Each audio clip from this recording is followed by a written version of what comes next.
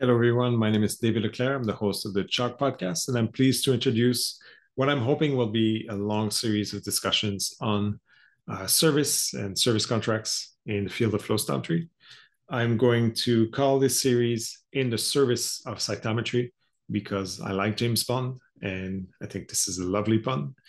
What we're aiming here is to explore the situations that I feel most owners of flow stometry equipment finds themselves, which is essentially we either need to be locked into service contracts that are priced at levels that have no bearing on actual reality of our needs from year after year, or simply try to fix our own instruments on our own. But then we get into the problem of getting access to parts and the knowledge on how to repair our own equipment.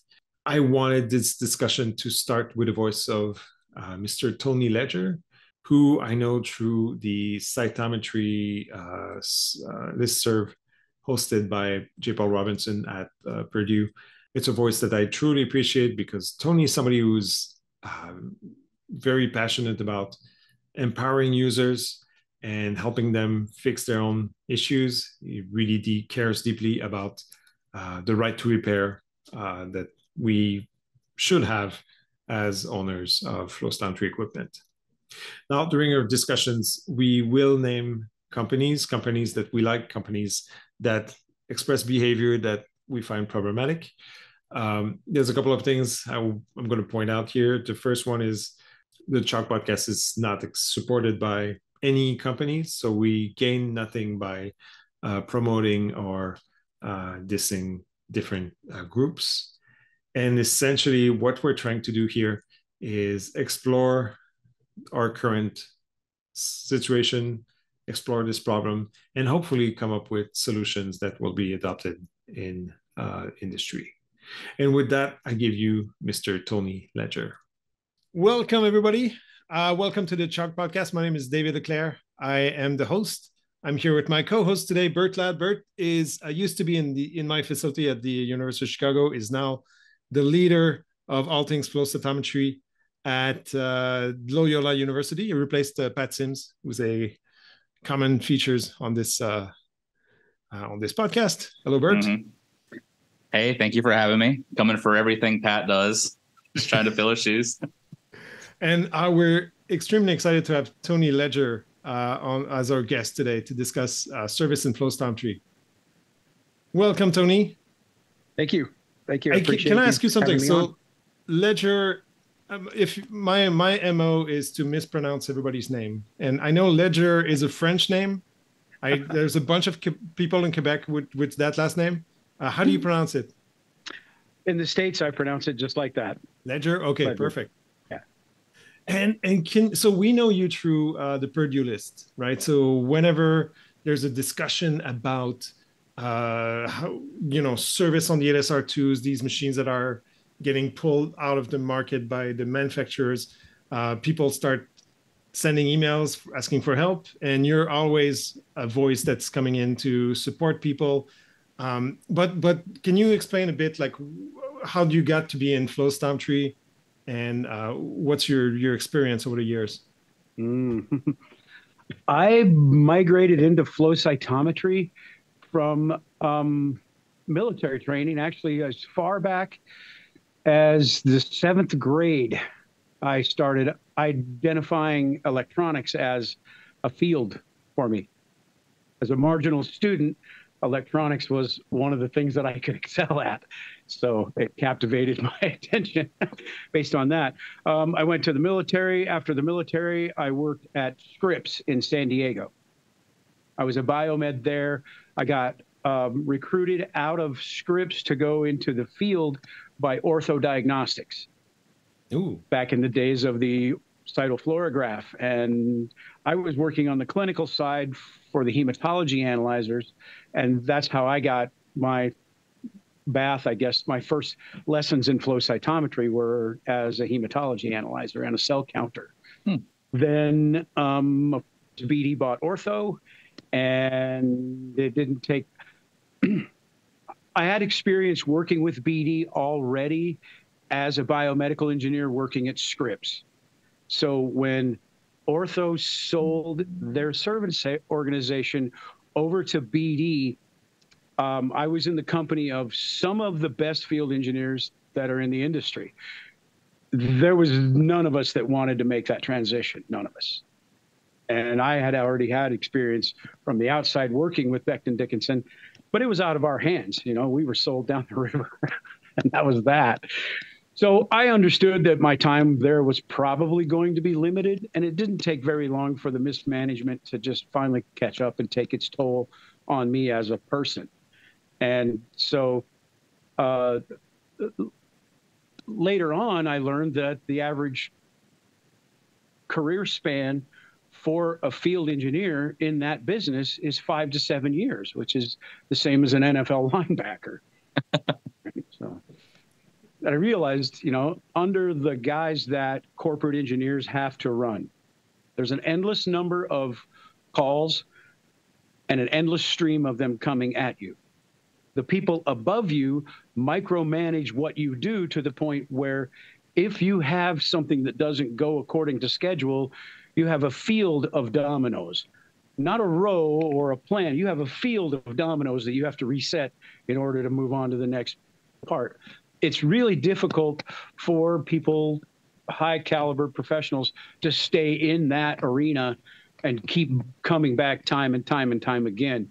When we take a look at some of the original field engineers that created a huge impact in the industry, like Ed Liebhauser and David Poor. These guys were field engineers for 35 years or something like that. The very best in the industry today are still revered to as the best of the industry. But about 10 years ago, when BD's management changed, people like Tom Grondin, Ed Liebhauser, David Poor were complaining because they weren't getting the new hires in. They weren't getting the caliber people that they were in. Within 3 years, all three of those people had lost their job at BD. So that kind of tells you what happens when you can't meet the standard. You get rid of the standard and you bring in a new lower standard that makes everybody reach it. Right. So that had to change how they did business dramatically. At one point, one of their employees, I'll let him go nameless for now, told me, he said, "I'm not very smart. I think I'll be safe." Because they were going through and literally, in his opinion, they were getting rid of the smart people. And I asked him, "Are you worried about, you know, what's going to happen?" He's like, "No, I'm not very smart. I think I'll be safe." And he made it for about another 5 years. So, you know, but then has recently, you know, his time has come as well. So it just goes to show what it is. My last trip into Salk, I've been working at Salk since about 2002, helping them out. They have a good program, low budget, pretty standard in my world. So I was down there helping them out, and I got to meet their newest, latest BD field engineer. And no disrespect to his profession, but he's from the Army, and he was formerly a recovery vehicle mechanic. That's a tow truck mechanic for tanks, tow truck for tanks, right. Big tow truck mechanic. For the life of me, I cannot possibly see how those skills, which I am familiar with what it takes to do that work, I cannot see how that relates to fixing a flow cytometer. It's like, you know, I felt bad for the guy, and I actually pulled him aside and I let him know that, you know, no disrespect to you, but I'm afraid you're in way over your head. He was afraid to use his stream viewing microscope on an LSR2, but he was having a forward scatter problem that he couldn't figure out. How in the heck are you going to figure that out if you don't put a microscope on and look? Yeah. And he was afraid to use it because he thought it was going to hurt his, you know, their safety training was so stringent that he scared the bejesus out of him, I guess. He wouldn't use the tools. So, you know, I felt bad because we'd already gone into cameras for a decade already by then. So we had gotten away from using those stream viewing scopes except for in a short-term emergency because of, you know, the don't look in the laser beam with that one good eye is an old saying in our business. Yeah. So at first, back in the days of the fax caliber, the fax scan, you're dealing with 15 milliwatt lasers. You know, you can buy laser pointers off the shelf at 7-Eleven that'll do 40. Oh, no. So a 15 milliwatts, not, I mean, yes, I get the rating and all that. Looking at it through a microscope with a 63x magnification, it just hurts like a flash cube in front of an auditorium where people are putting a lot of flash cubes off. But it's nothing like 100 milliwatts in front of that. So when they started putting these 100 milliwatt, 200 milliwatt lasers on like the LSR2 and these other machines, I'm really questioning the value of this, because the optic bench is designed for 12. It'll work down to about 8 milliwatts. And for the life of me, I can't understand why you need to blast this thing with 10 times more than, 5 times more is fine. But what do you need to get to this? At some point, there is a diminishing point of return. And you just start delving yourself into creating other problems that aren't really necessary for the system. And then, as time goes on, we see how they adjust to that. For example, the Celesta, which has the FACScan flow cell and a modernized version of the fluidics and a very nice modernized version of the electronics. And of course, the Celesta is using the coherent stingray lasers, which are fairly low power. Again, after the X20 using super high powered coherent obsolescence. Clearly they understand that, more doesn't necessarily always mean better. Right. But they have to sell against something. And remember, in the very early days of like the FacStar Plus and the old Epics, right? He who had the best laser won, right? If you were a PI and you had the biggest laser, then you were the guy at the top of the pole. And now, of course, there's still some of that that's in the market, but it's not so much. Yeah. But we have definitely seen a transition towards not allowing people to have the interaction with the instrumentation that we did long ago when I was first brought into the business. I think half my reputation in the early days came from teaching my clients how to do it themselves, because they were in the middle of nowhere. I mean, my territory was the 3 Western states. So I went from Washington, Oregon, down to Redding, California. And then I went east out to Gillette, Wyoming, and north to the Canadian border. And then at some point, they gave me the 3 Western provinces in Canada. Oh, wow. Cover half of North America. Yeah, really. My last review, my manager complained, how come you're only doing 3 calls a week? The guys in LA are doing 5 or 6. And what's with this overtime? It's like, buy me a jet. I'll be fine. That's right. Just go ahead. So when you left Script, you started your company, or? No, I went to work for Ortho. Okay. I did a stint at Ortho, and then they got bought by BD. Okay. And then I just left. I had no vision in my mind of being self-employed. I had no vision in my mind of being a third-party provider. This was not something that had even occurred to me. I never gave a single client my home telephone number because I didn't want to be bothered by that. 12 days after I left BD, Dr. Andy Weinberg from Providence Hospital in Portland called me at home. He tracked my home phone number down, and he called me at home, and he wanted help with his fax scan. And I told him I don't work for that company anymore, and he told me that he understood that, and that's why he called me on my home phone. But it didn't matter, can you come and help me? And so I, took the step to go and help him. And, I did exactly what I always had done for 5 years previous. And, I slid the service report across the table and explained to him what the charges were. And, 3 weeks later, I got the paycheck from Providence, and it was about what I made in 3 weeks working at BD. Wow. And I did this in a day. And then the light went off and the bell went up. And I said, oh, Cut out the middleman. Let's get rid of the middleman. Let's just go right after the PIs. Let's go talk to the guys who got the boxes. Let's don't talk to the guys who want to play God. And that's how it started. And it took 10 years or so to gather up enough momentum to get going. At the time, there was no Purdue list or the ability to reach out to other people who had a flow cytometer. It was the guy you knew talking to the guy you knew, right? Talking to the guy you didn't know. And so that's how the whole business got started.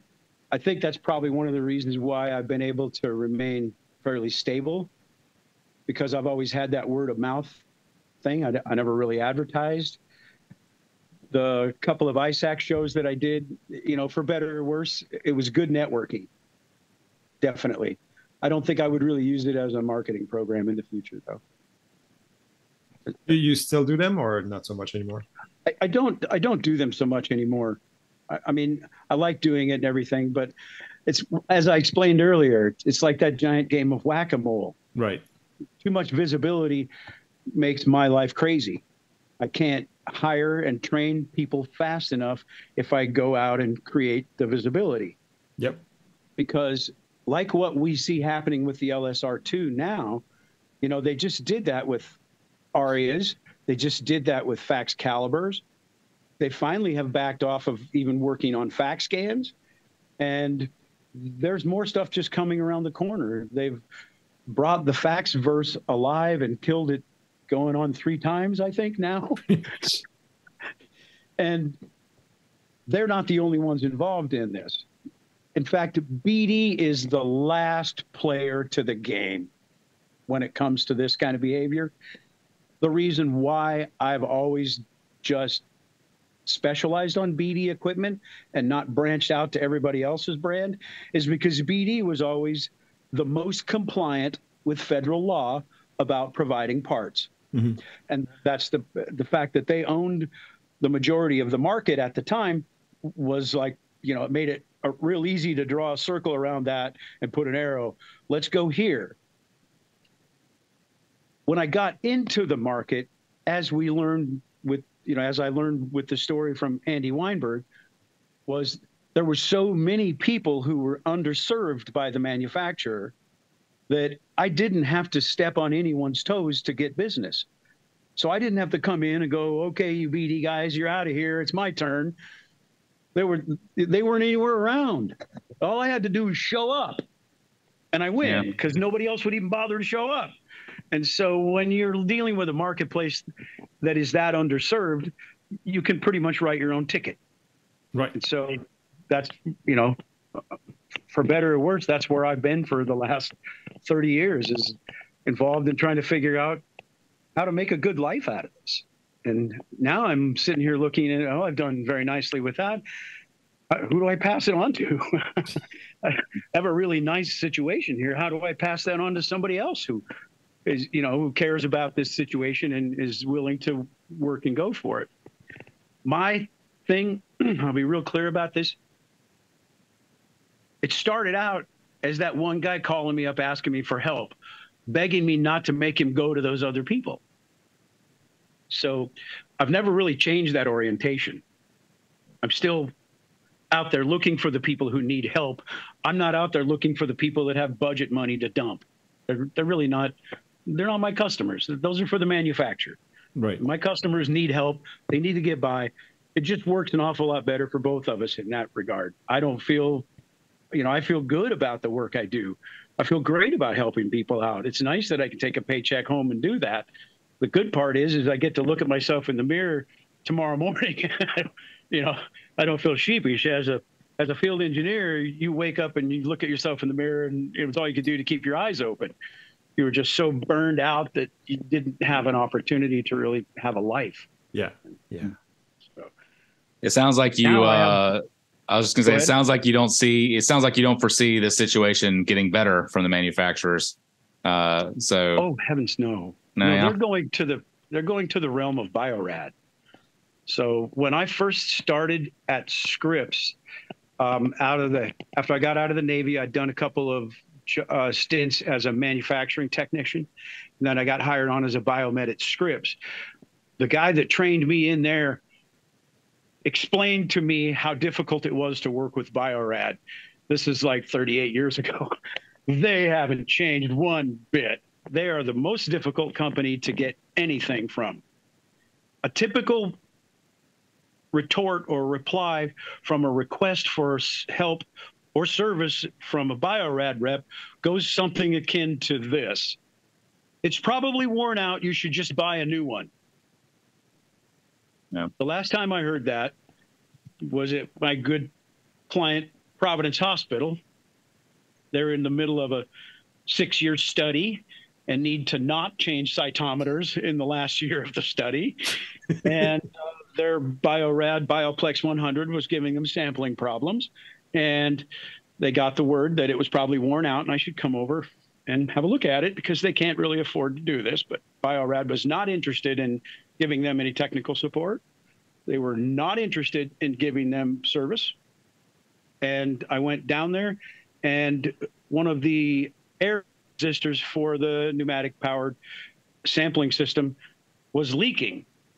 This is the same air resistor used in most of the BD instruments that's known for leaking. And so when I took the lid off of the Bioplex 100, I've never seen one before, but I immediately identified that component and took some soapy water to it, and of course found it was leaking. And I pulled one out of my bag and stuck it on and turned it on, and that was their worn out instrument, an 18, 20-cent plastic part. Yeah. That is notorious for leaking. It's, you know, we carry them in our bag. We check them every PM on every instrument that has them because we know that this is a part that's not manufactured right. It's manufactured okay, but it's never meant to be used in the situation that BD is using it at. It's meant to be used in a situation where it has so much overhead that it could leak out all orifices and it would still work. And that's not how it is with the BD machines. They have barely enough airflow to make them work. So when you have a little leak, it causes sampling problems. Ironically, in our research, we found that there are 3 other components that are built that their manufacturing does not make them prone to this type of a leak. Incidentally, one of those pieces is almost identical to the part that they use in the fact scan to do the same job, which of course never leaked. So that was a point where we saw engineers move from a very stoic design over to components that were prone to failure. And we've seen that happen on several different instrument lines besides BD stuff. So we don't know if it's just, you know, inexperience on the part of the design engineer coming in and maybe just doesn't know that component's a piece of crap, or if it's their protocols telling them to not make these instruments last for 12 or 15 years, but only make them last for 2 or 3 years. And so they need service. So I definitely see something's going on. I'm not inside. I'm in my own little microcosm, so I have to speculate as to why they're doing that. But their whole entire business is governed by shareholders. Right. Right? So the value of their stock is what's really going to govern the bottom line and all decisions that are made from the top to the bottom. So we have to understand that our budgets are, you know, they have a target on them, that they're out after our money, however they want to do it. And sometimes I think that the way they approach it is counterproductive, and I'll explain that. In my particular situation, 15 years ago, when BD was open for business, Steve Zaganti was in charge. I had access to field engineers that I could discuss things with freely. I could call their order processing and get any part put on my desk or in one of my clients if they had an account with BD by tomorrow morning. I used to laugh that I got better support from them as a third party than I did when I worked there as an engineer.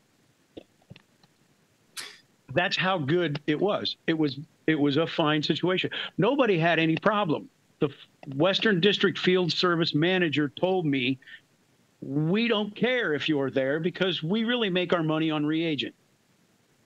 We don't really make our money on service. That's about a 25% margin. Reagents are in the thousands. So as long as you keep boxes sucking juice, we're happy with that. Yeah. At that point in time, I had two other individuals working with me. We were running through somewhere in the neighborhood of 125,000 a year in parts that we were buying from BD.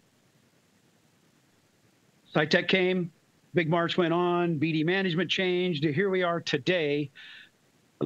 Last year, I think we spent $5,200 at BD. But my service revenue was more than it was 15 years ago. They're just not getting that 125K anymore. I've gone someplace else to find those parts. I've found different avenues to acquire those support pieces that we once bought from them just without even thinking. We just went straight to them and got it. We knew it was going to be high priced. We knew, but it was so much easier to just buy the one you needed. You don't have to do any engineering to make it fit. There's no conversion process. You just bolt it in. But they sort of shot themselves in the foot.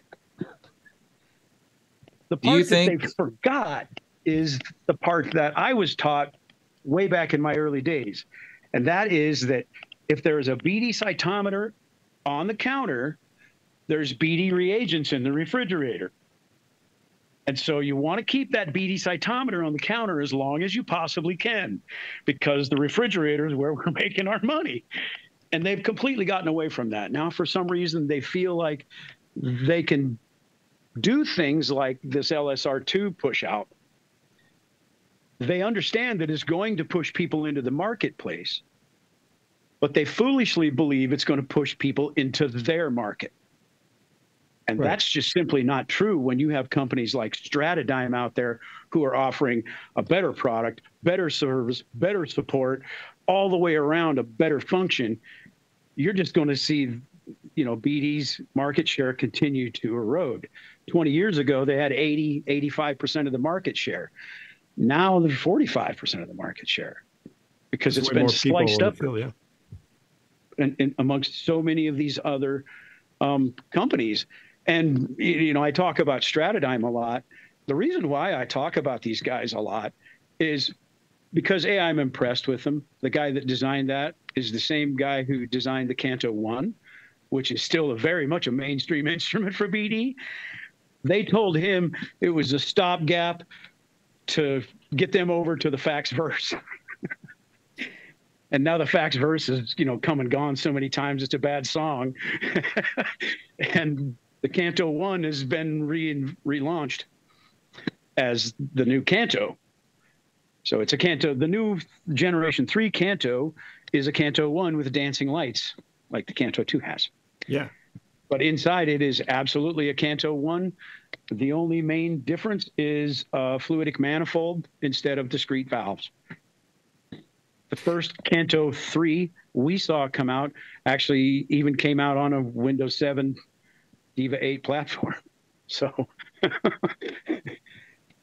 they didn't do much.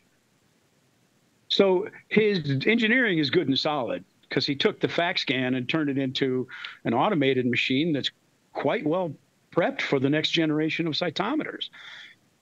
But as most people who are really good and they work at BD, they find that at some point they need to move along.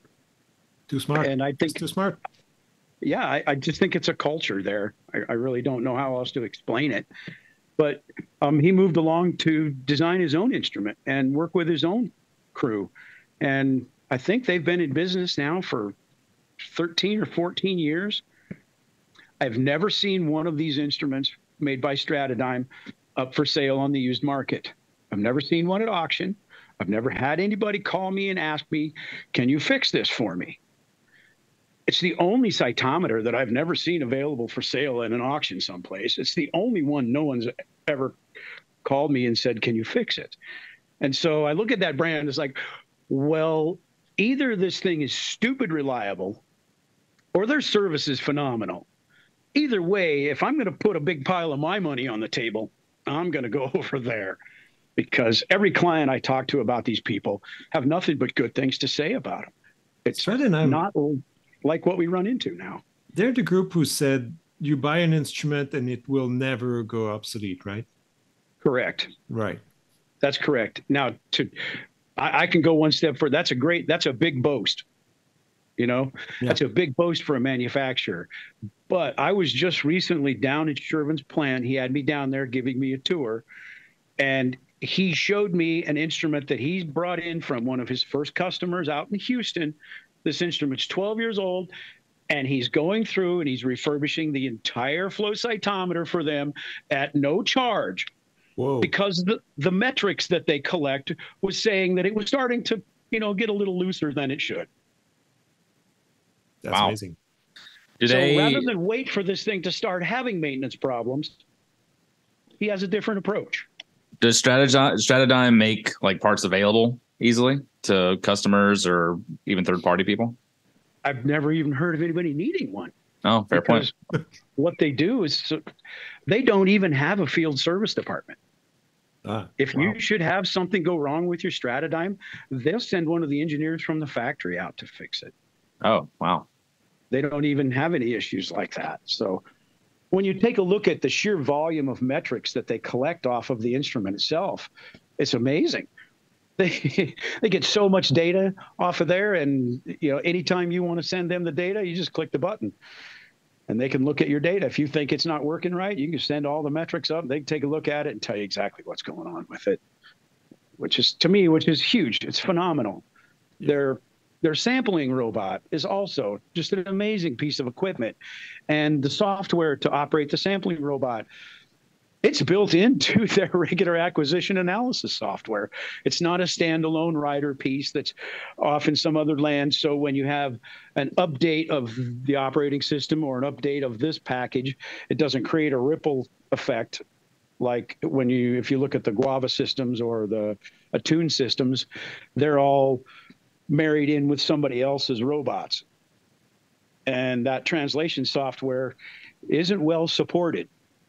And the people that write the translation software often don't have full access to the packages that they have to interface with on either end. So first of all, they're paid to just write the translator.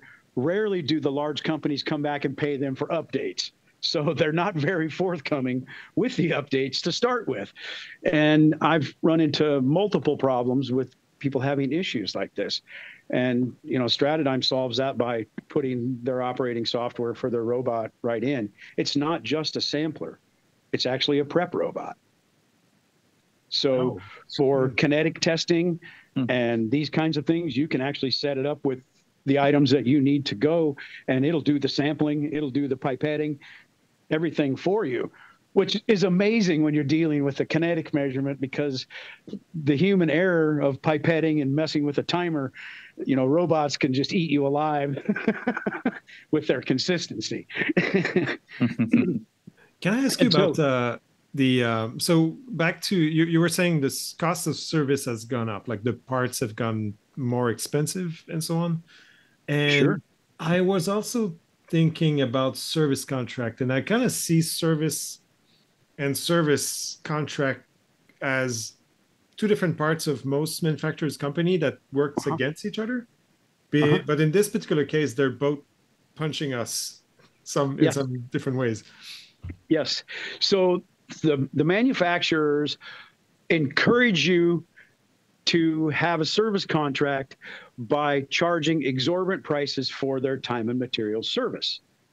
The first company that I saw do this was Beckman Coulter. And I think it was maybe on the Gallios or possibly the MoFlow. I don't remember, but it was about in that generation somewhere, where they were just giving an estimate of $15,000. So if you called and wanted service, they just wanted a PO for $15,000.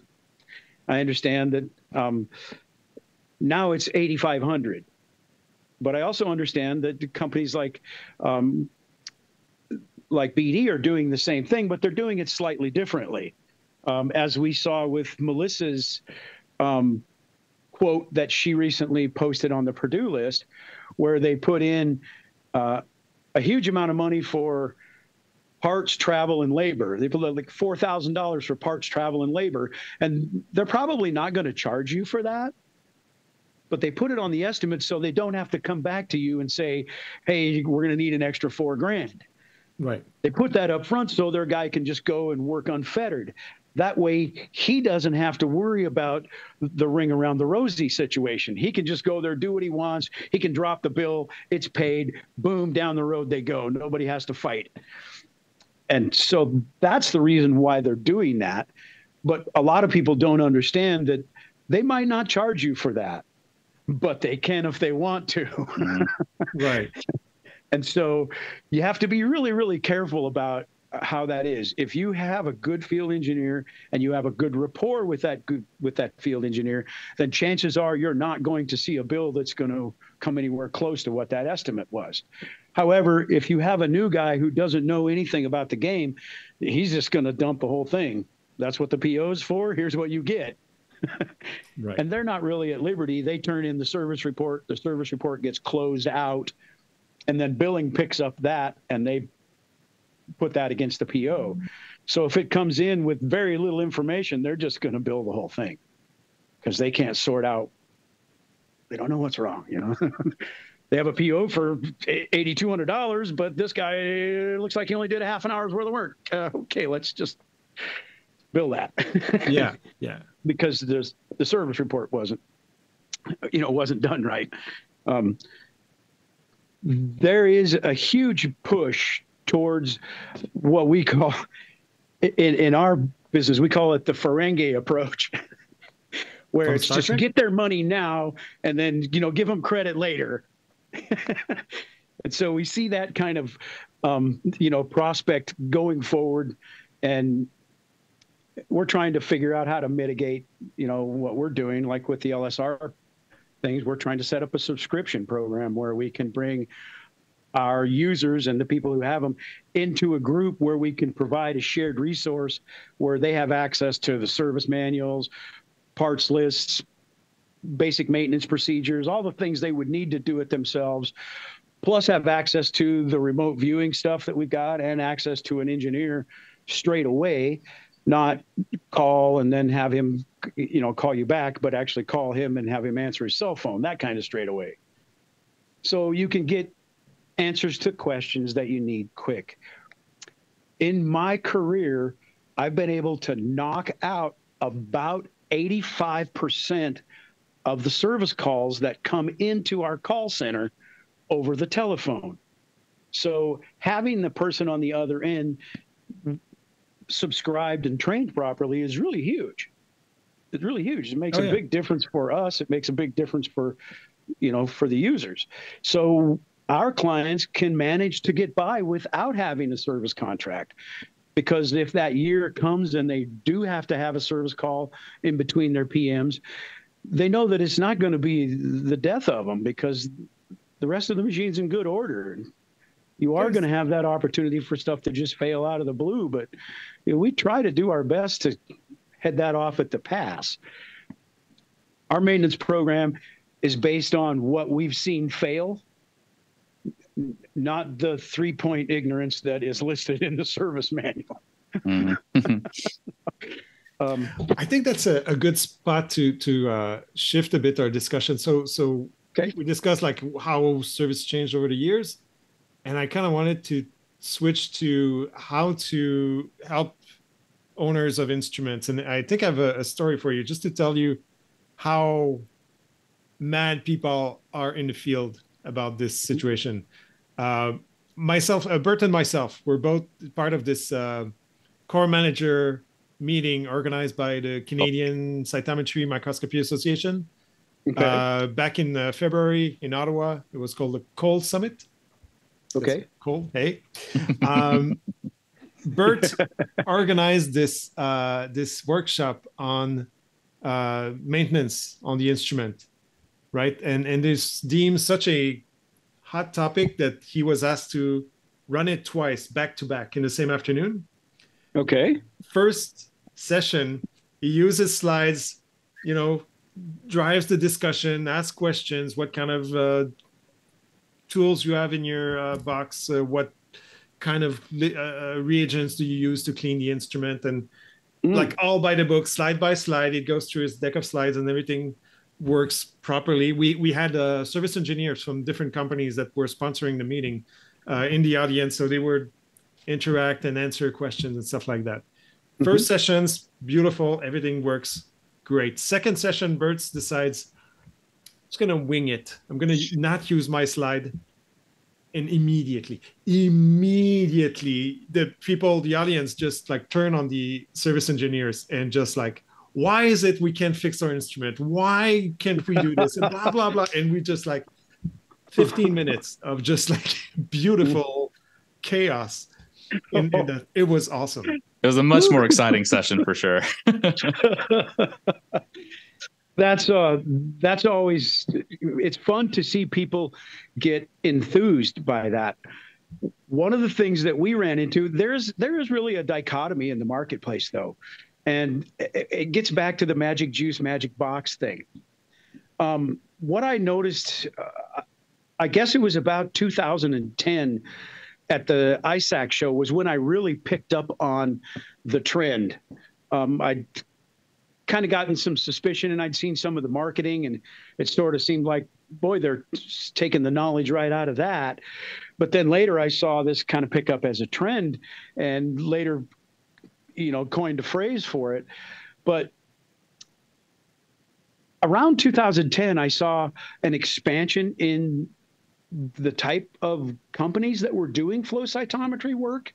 And I saw it come out of the research realm and go into the manufacturing realm or into the biotech realm. A lot, I saw a lot more of that than I had seen before.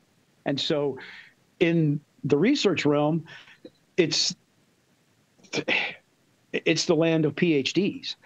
You pretty much had to have a PhD or working towards a PhD to even get a flow cytometer or be involved in them.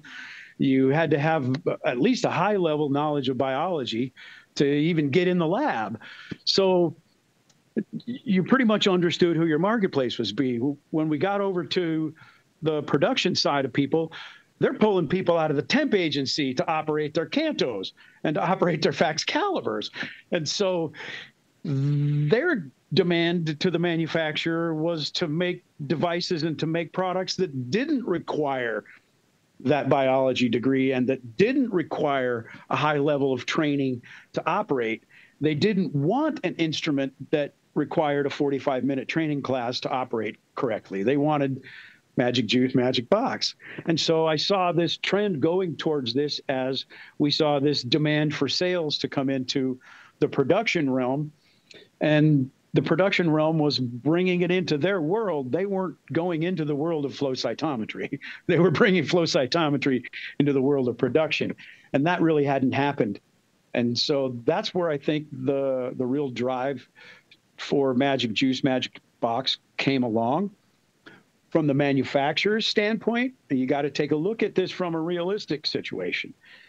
The tighter and the closer they can hold all of their secrets about that box, the more revenue that they feel like they're going to be in charge of. As I've shown, they might not really be able to command it, but they're in charge of it.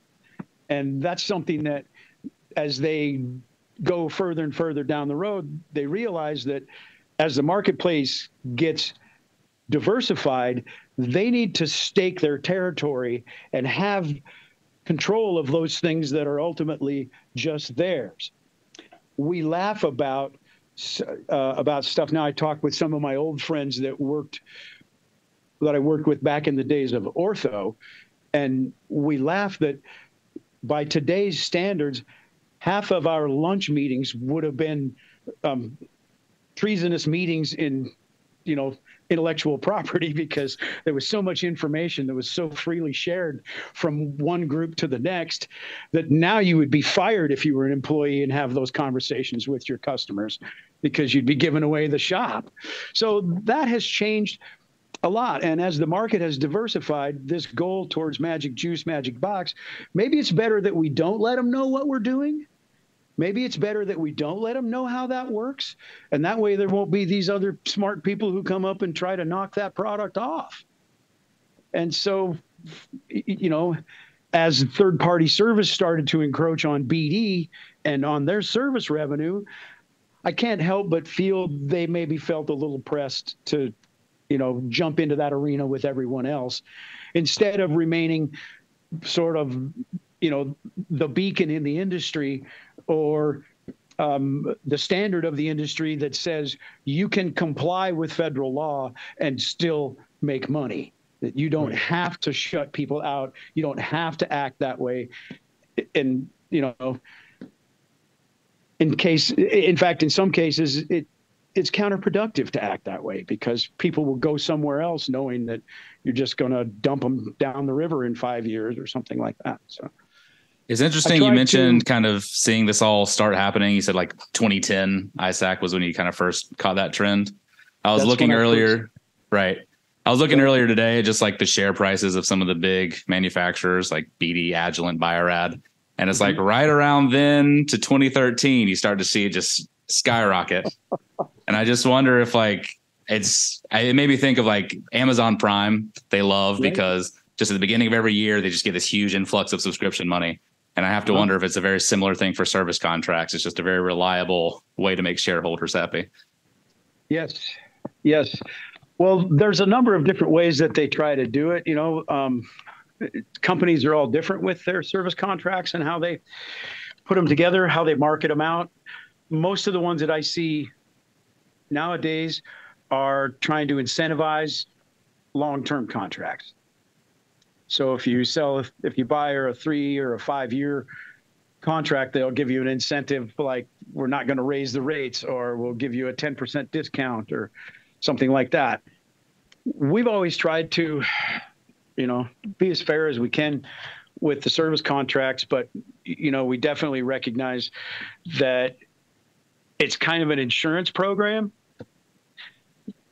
that, you're really letting somebody else mitigate your risk for you. And you're doing so quite willingly. And in the old days where the field engineers took time to share with the users how to do basic maintenance and how to keep up the little jobs after themselves, that was an okay thing. Contracts were really, quite a good deal for both sides of the fence. In the days of Magic Juice, Magic Box, you have the client who doesn't prep their sample. They clog the cytometer. They call you, oh, it's broke. Come fix it. I can't see my cells. And we go running out there and, after a half an hour of checking and finding everything is okay, we put a syringe on the sip and pull the plug out of the bottom of it and go, oh, that was it? That's it? It would have been way easier just to tell them, reach in the drawer, you have a tool. Right. Just grab that tool, stick it over there, pull back on the barrel of the syringe. See, there you go. Again, our maintenance and our tools and our procedures are based on what really happens to stuff, not something that an engineer wrote down on a piece of paper thinking that's how it's going to work. And one of the main problems that we've seen with instruments, like, first of all, let me stop for a second and digress if I could. The number one complaint for problems on flow cytometers across the board, no matter what brand, it's always the same complaint. I can't see my cells. That's it. So we like to laugh because every flow cytometer, there's a whole bunch of things that can make it so you can't see your cells, up to and including not having any in the first place.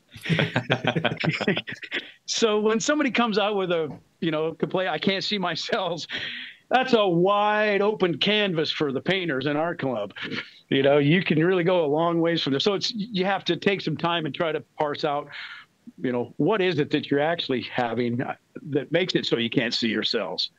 And, we found when we would do failure analysis on a lot of the problems where the SIP, the introduction probe, was clogged, we never had one of those that had a clog above 10 millimeters from the bottom of the probe. So every single one of those things was clogging right down at the very bottom of it.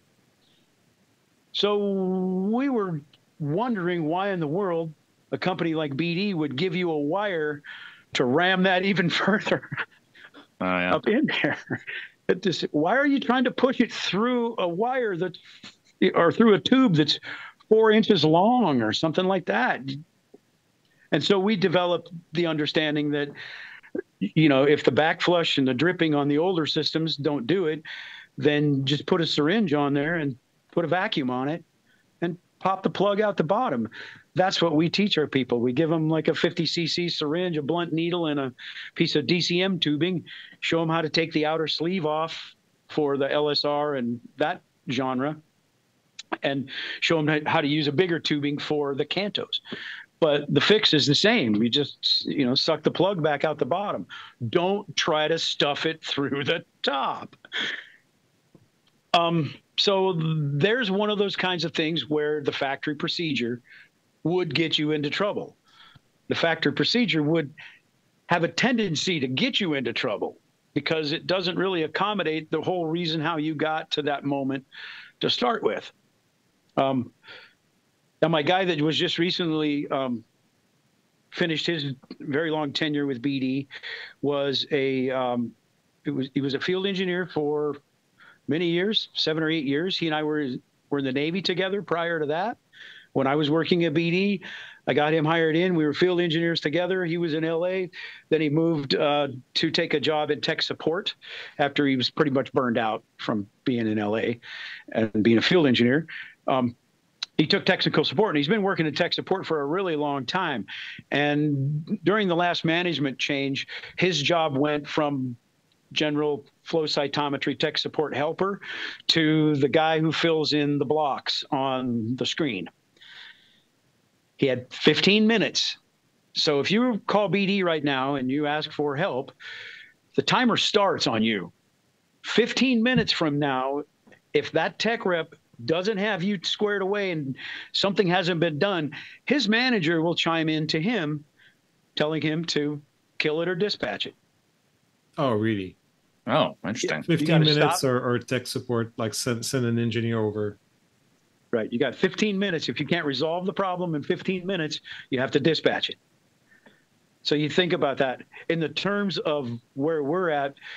We know for a fact that we rarely ever even get to the crux of the matter in 15 minutes. We're still talking about the symptoms, trying to figure out how you got that way. So for us, it seemed like a very unreasonable set of parameters or set of protocols to place on their technical support people. It's like, here are some of the greatest trained people in the industry, and we're not going to let them talk to you. What?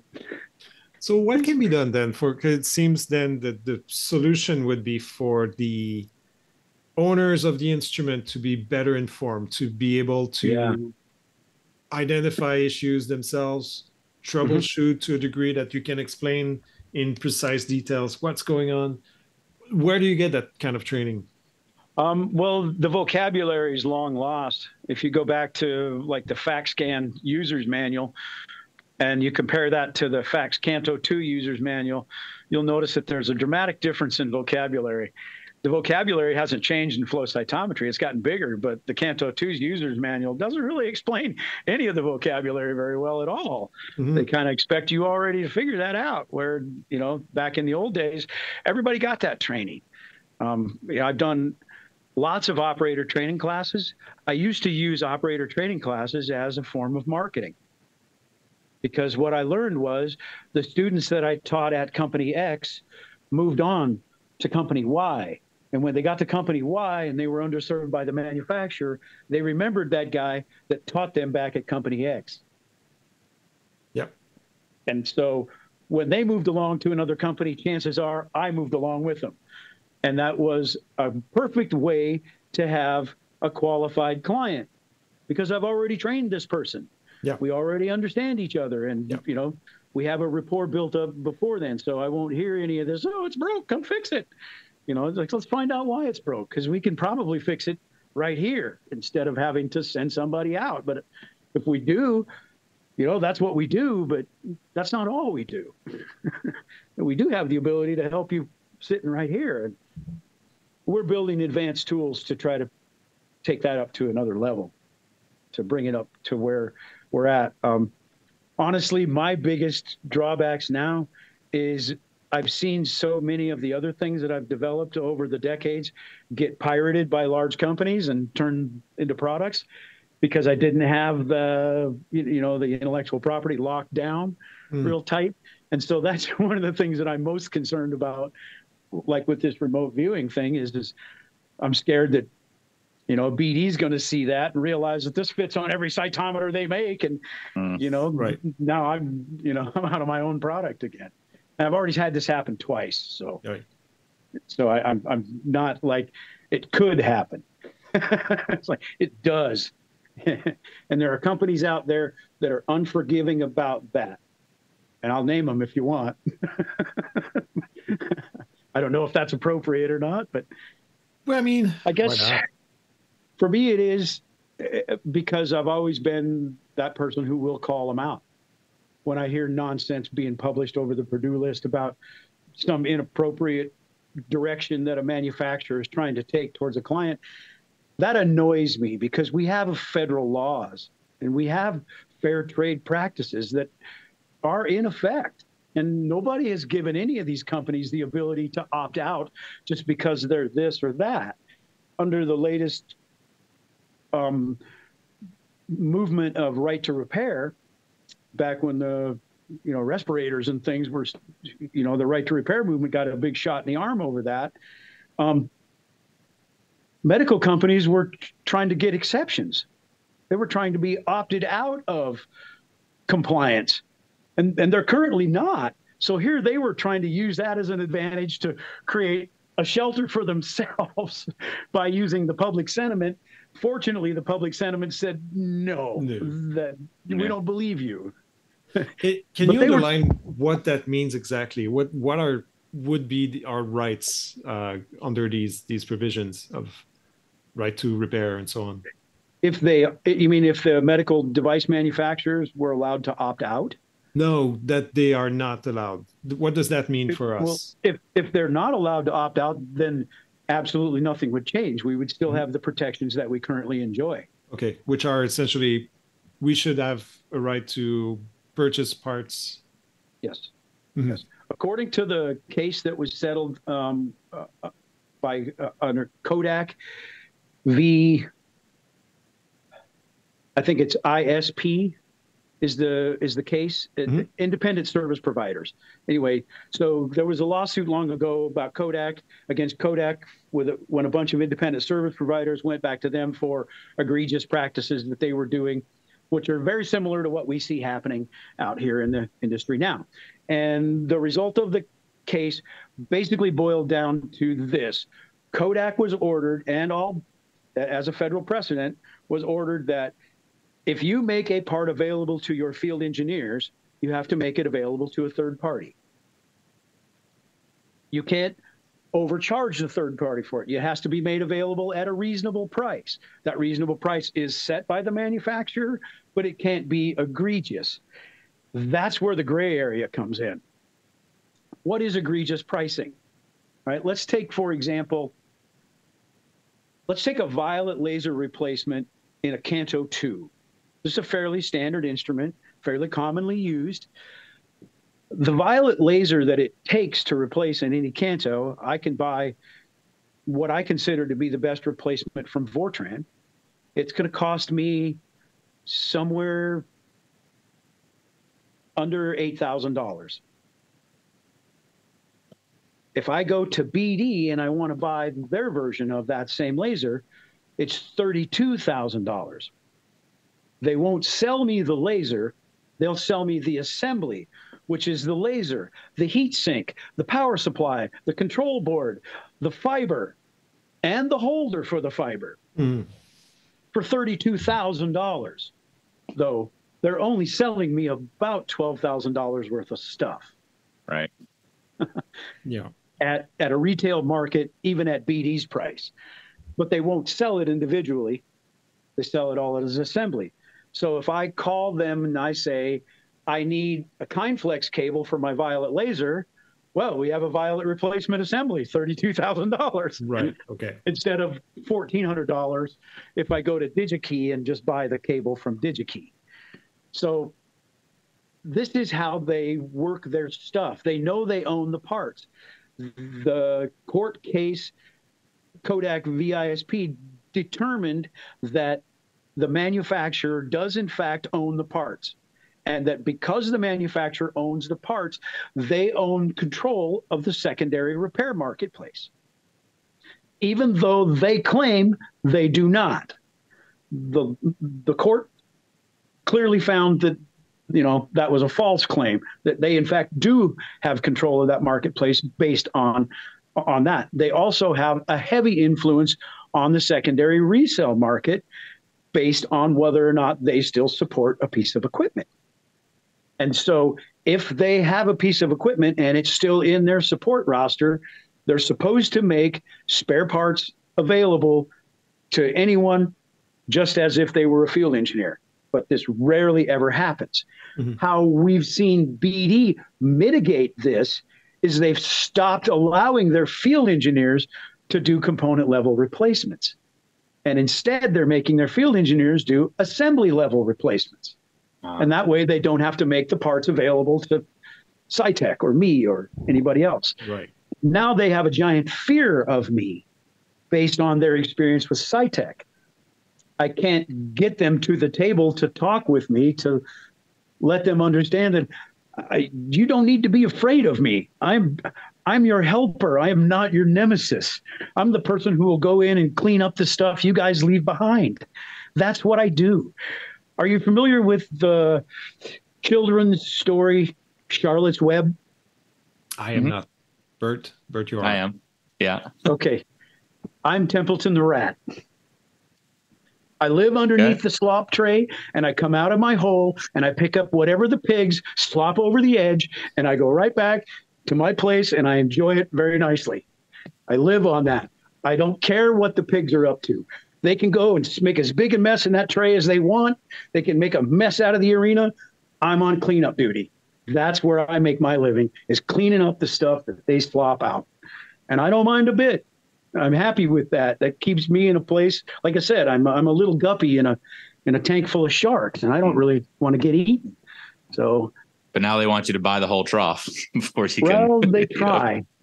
But it's gone south on them, because what I did was I went out and I just got instruments off of the used market, and I built my own parts bank.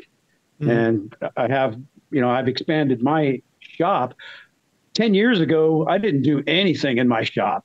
I worked on my car in my shop, worked on my motorcycles, my snowmobiles. I did my boats. I didn't have no flow cytometers in here.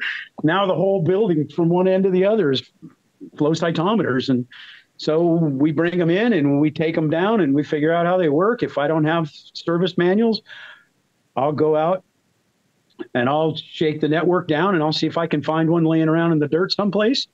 And if not, I don't really care. I'm a Navy trained electronics technician, and they made it very clear to us, like week 5 of training, that when the bullets are flying and the bombs are going off, you ain't gonna read this shit anyway. It's better if you just know how to do it. Sure.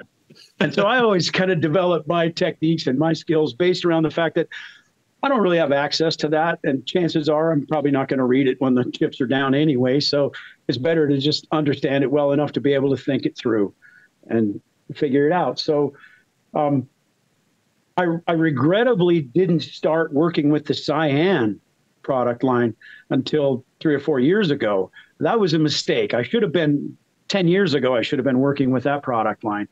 Turns out it's a pretty darn well-designed piece of equipment. Oh, you like it?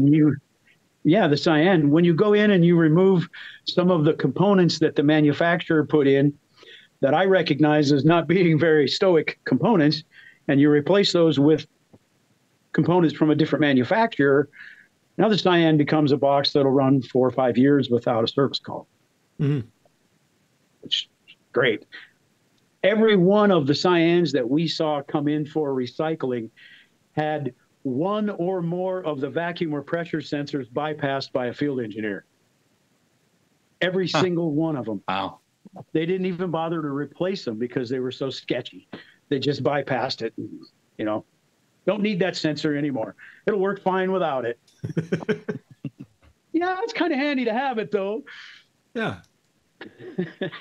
Is there a point at which like these parts you can get from recycling instruments start to kind of dry up, especially when they're not available from the manufacturer anymore? Like if they don't support that platform anymore? I don't really know. I mean, I would imagine there are going to be some instruments that will see that, but I know for sure we won't see that with the fax calibers because there are just so many of them out there. There's 10,000 or more of those in existence.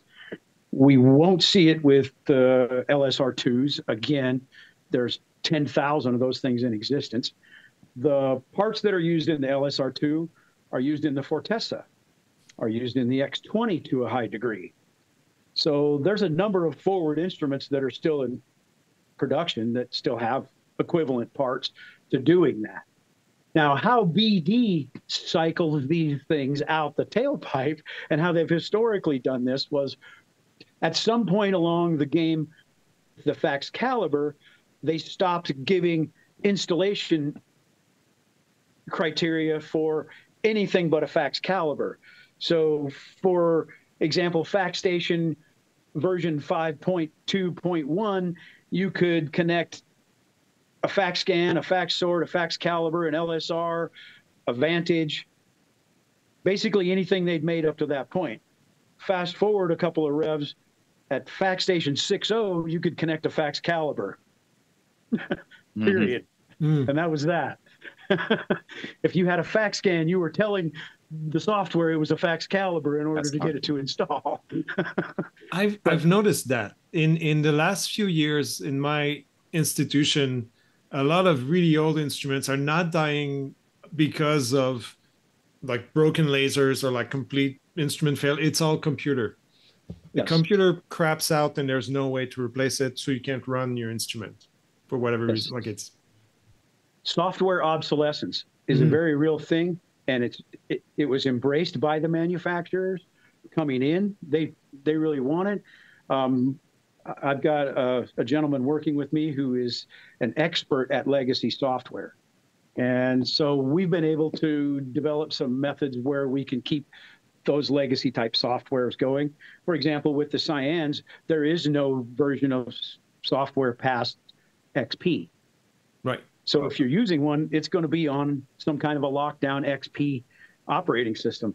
And so that's basically what we try to do is we try to identify areas where we can lock those operating systems down. IT hates old operating systems. So we have a few techniques where you can shell that operating system underneath somebody else so that, you know, there's a firewall between it and IT. So you don't necessarily have the ability to see the internet with it, but you don't want it to see the internet. Right. And so legacy software support is definitely the #1 way to kill equipment. Now, I know a field engineer who works for Millipore over on their water side. And the newer Millipore RO units actually have a clock cycle set where you get a blue screen after so many clock cycles. Oh, my God. What? And you call them up and they tell you, nope, it's worn out. They give you the bio-rad speech. It's worn out. You'll have to replace it. And so they send somebody out. They bring you a new one. They take the old one back in. They go in and reset the firmware, replace the filters, and, you know, sell it out again. Jeez. It's a very tawdry thing. There's nothing wrong with that device other than the firmware says, I've done my number of cycles and I'm shutting off. Insane. So, yeah, it's insane. Wow, that's beyond the pale. That's what we're seeing with the latest round of Diva 9. Diva 9 has a software lockout for service in it. You can no longer get into the service page. And that's just the beginning. They're making a situation, and this is ironic, I want to point out. They're making a situation where their own service people have to get authentication from the internet to work on machines that don't have firewalls that they recommend you not hook on the internet. Yeah. This is, I still have not really been able to connect all of this together. But interestingly enough, we've been able to port firewalls on Windows 10 and Windows 7 to be able to run Diva and still have a firewall. And I really don't know why BD doesn't do that, because it doesn't take a genius to do it.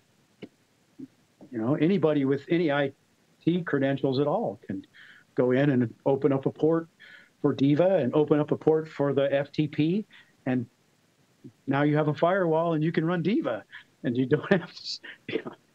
So we don't understand a lot of things, how they get to where they are, and I don't know if it's just whoever was in charge of that project left and they just considered the project done. Yeah.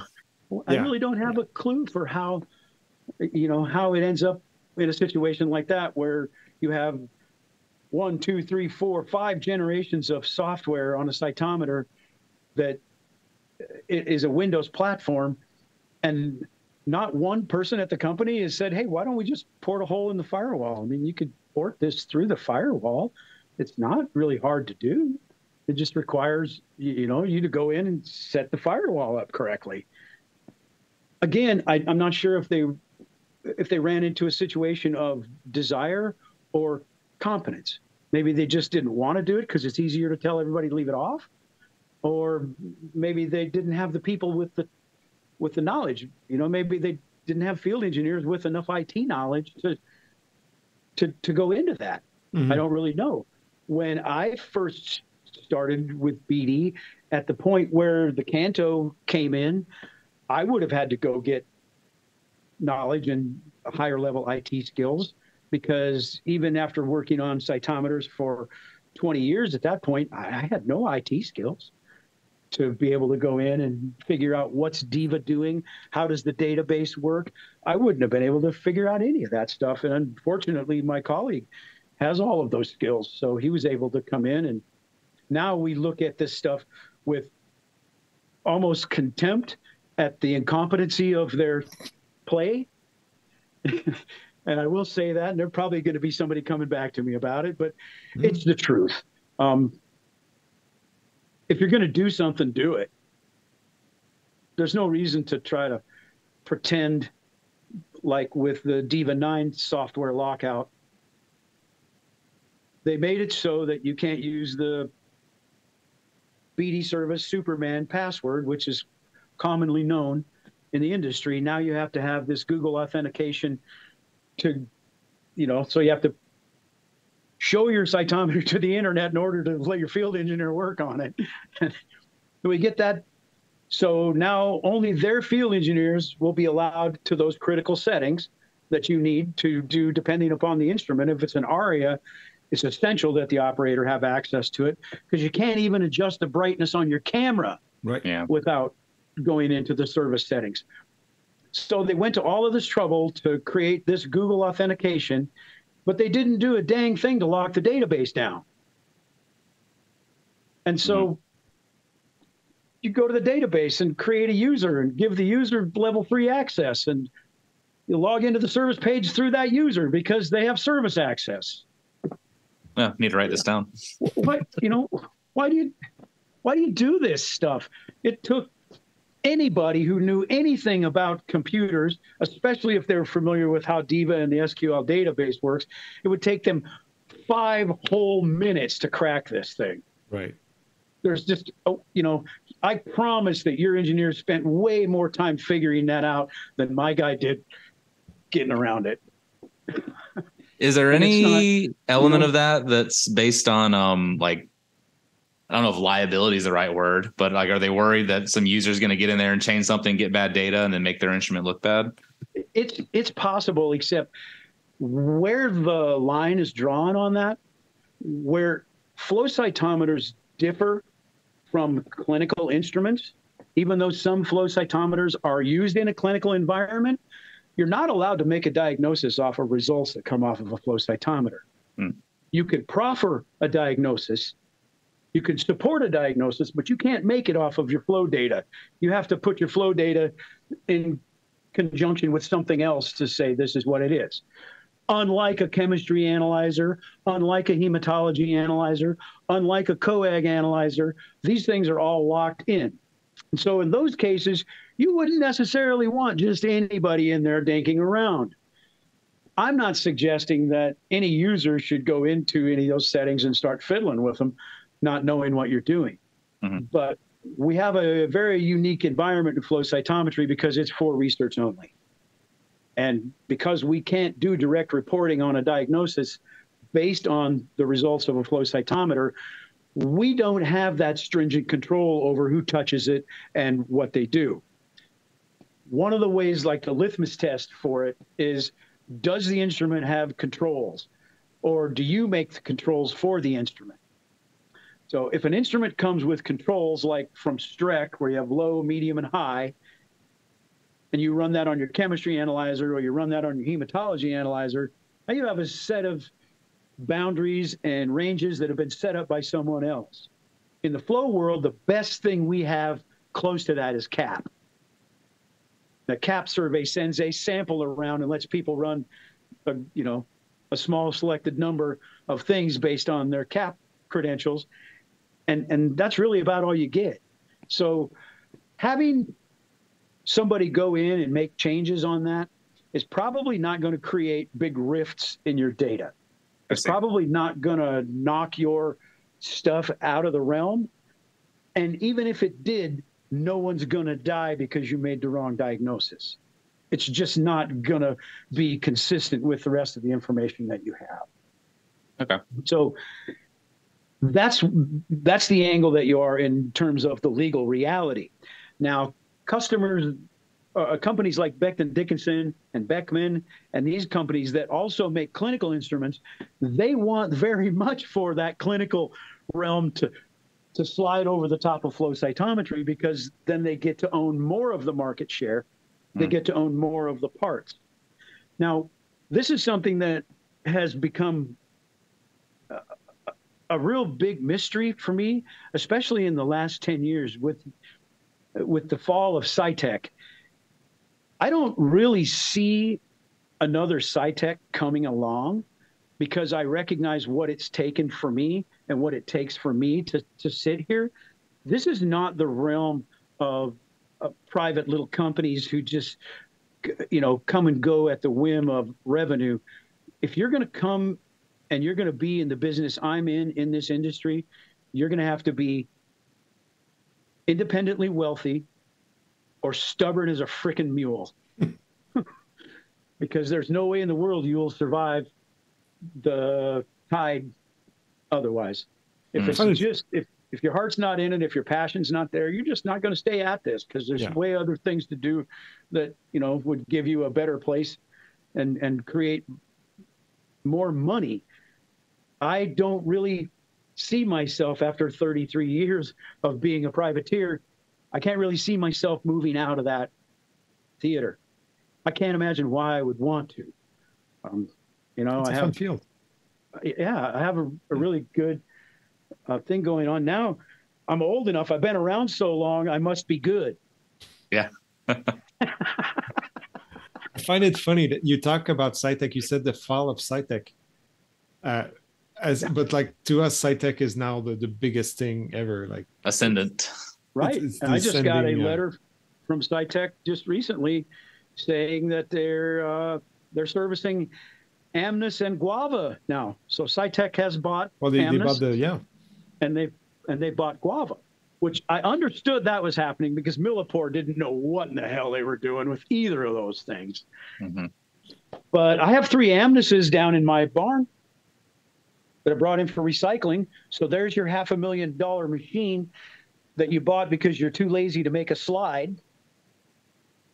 And there's 3 of them sitting in my barn. Ain't one of them got 200 hours of use on them. Those machines are tanks. They never break. And so I just got to get somebody to teach me how to operate them, because I have a surplus. Yeah, call us. Bert and I, we know. Yeah. Okay. Love an We Amnis. should trade. I'll trade some of my knowledge for some of yours. Another question Absolutely. for you. So Bert, when he was in my lab, was the guy who would go in the instruments and try to fix stuff on his own, with very often successfully, sometimes not so much.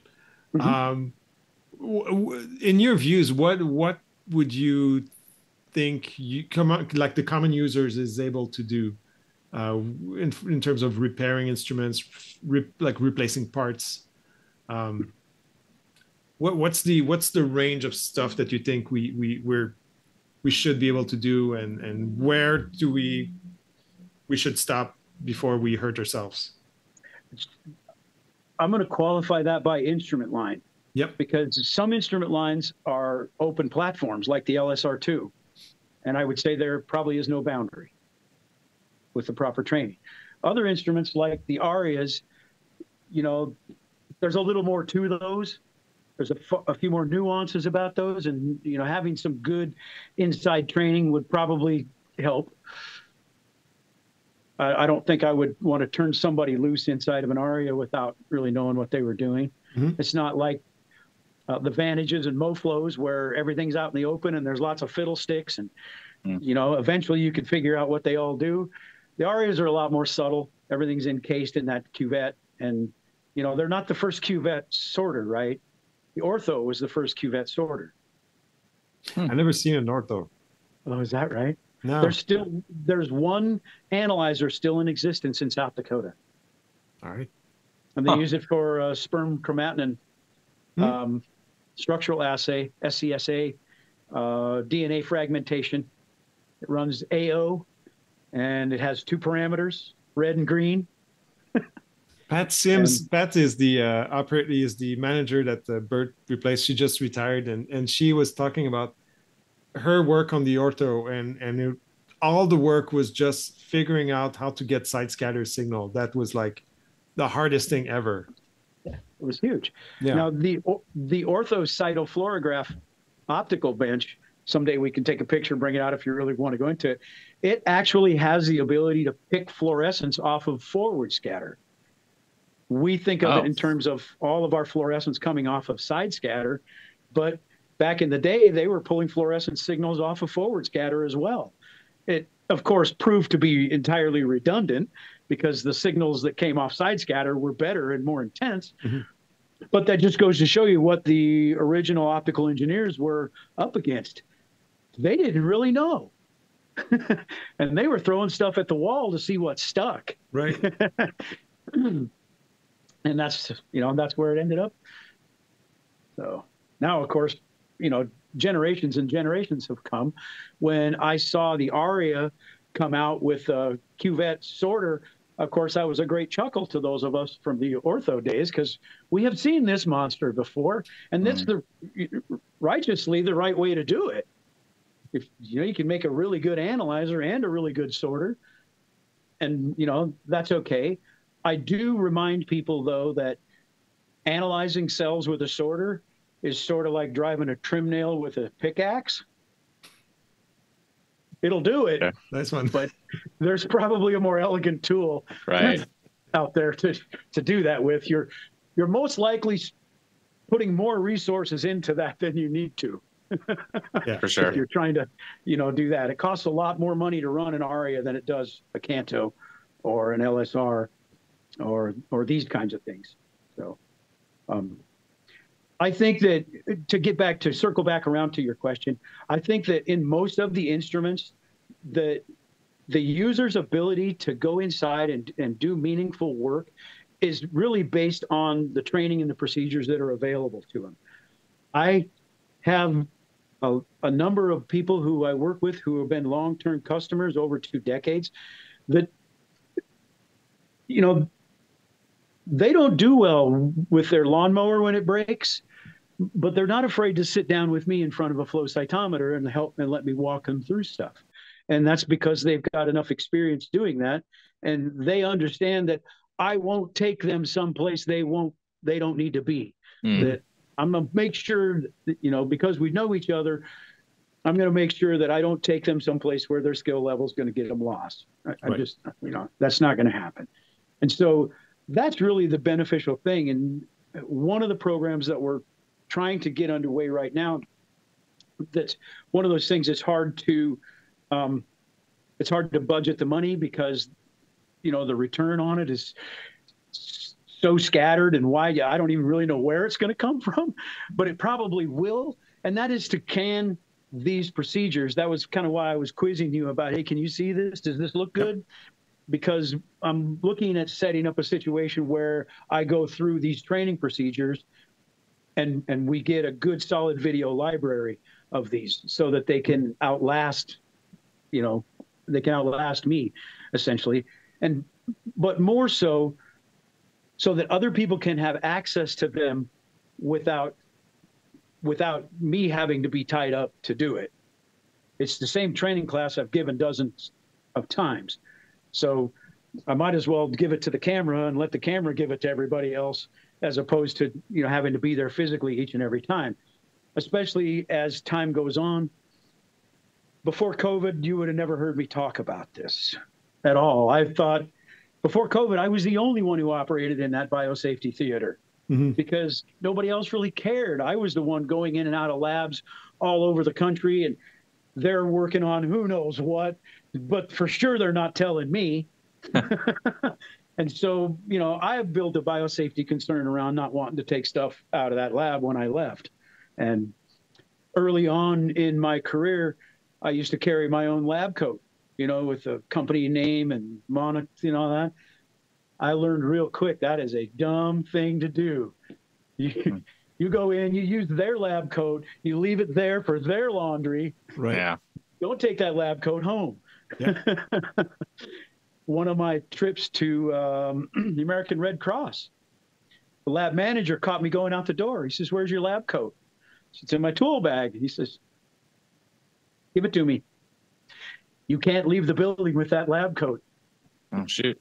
That was your own lab coat at that time? It was my own lab coat. Yeah. And so the Red Cross had, they already had their policies and procedures in place, which was good. And so I got my schooling on that day. And then I took a couple minutes to think about it. And I went, yeah, you know what? That's a dang good idea. I don't need to be dragging that stuff around with me where I'm going. Yeah. But it started to get me to think about that. I would think about the time that I would lose being sick. It was always related to commercial travel. Oh. Always related to commercial travel. I was getting sick from bad food. I was getting sick from the bedspread at hotels. I was getting sick from rental cars not being wiped down very well. And, so we made the transition over to traveling privately instead of traveling commercially. So I got an RV and I started to travel around that way. Travel times are a lot longer. Obviously I can't charge for that, but when I'm on site, I get to spend more time with the customer. I remember as a field engineer that a third of what you were thinking about when you were on site doing a service call was the job. The other 2/3 were about your trip out of there. Where are you going to make your next flight? What was that going to be? Did you get a hotel yet for tonight? Things like this that, don't really belong in the mindset, but that's part of what happens in that environment. You don't really have a choice. You're there and you got to play the game the way they do. And so I kind of went forward with that in 2000, actually, long before, right when 9/11 was happening, we were already converting our first vehicle over. And, of course, when 9/11 happened, it's like, this is probably timely. When you think about up till that point, I would carry my tool bag on and I would check my clothes because when I got to the account, I need my tools. Mm-hmm. I can get my clothes later. I can go to Walmart and buy some more clothes, but I'm no one without my tools. And so now, of course, 9/11 came and you are not carrying your tools on. That is not allowed. You'll be lucky if they don't come out on the belt scattered from one end to the other. Yeah. We try to use the best tool bags and latch them and make sure that they have all the access to it. But there's 20 grand in that box, right? Without parts. And, half of the tools, if I had to make, or I got from BD when they were friendly, I don't think they would sell me that stuff today. And so I'm really guarded about those tool bags. And that also is one of the reasons why we're so forward about our own inventory and our own tool systems and our own viewing systems, because we recognize that for the longest time, BD has been using a stream viewing microscope on high-powered lasers that isn't really the safest device for the user. And they've been putting that on all of their field engineers, training their field engineers how dangerous it is, to the point where their engineers are afraid to use it. So that's really a counterproductive cycle. And we don't really understand how that could really go forward.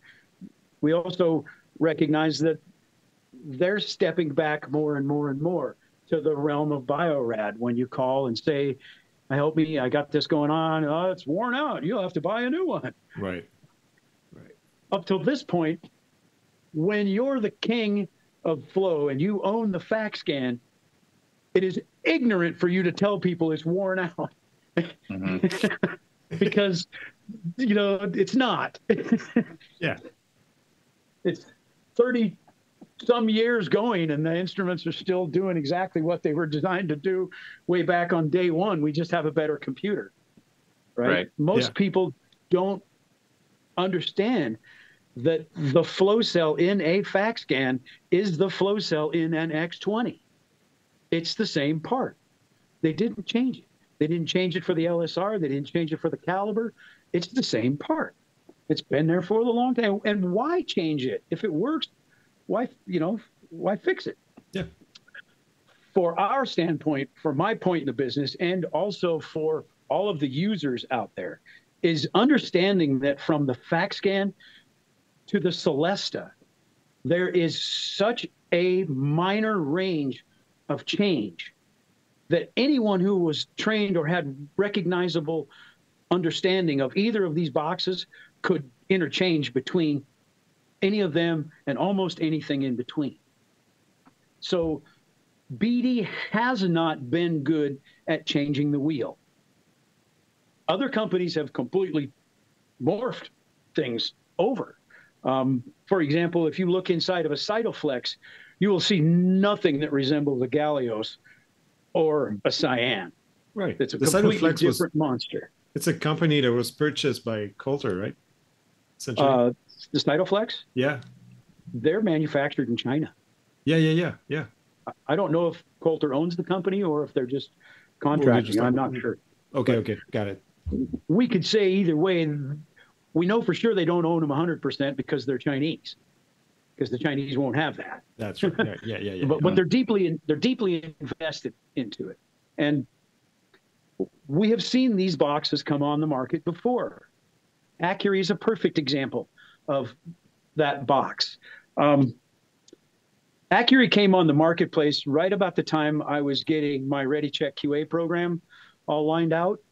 And we ran our standardized beads on the Accuray, and we noticed that their low end is kind of bad.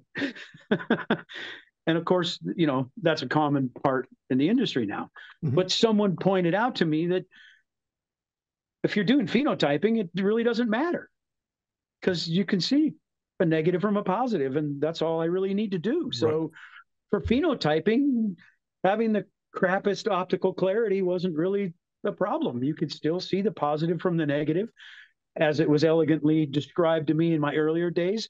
Imagine you're in a dark room and someone turns a flashlight on with an orange filter. There's your event.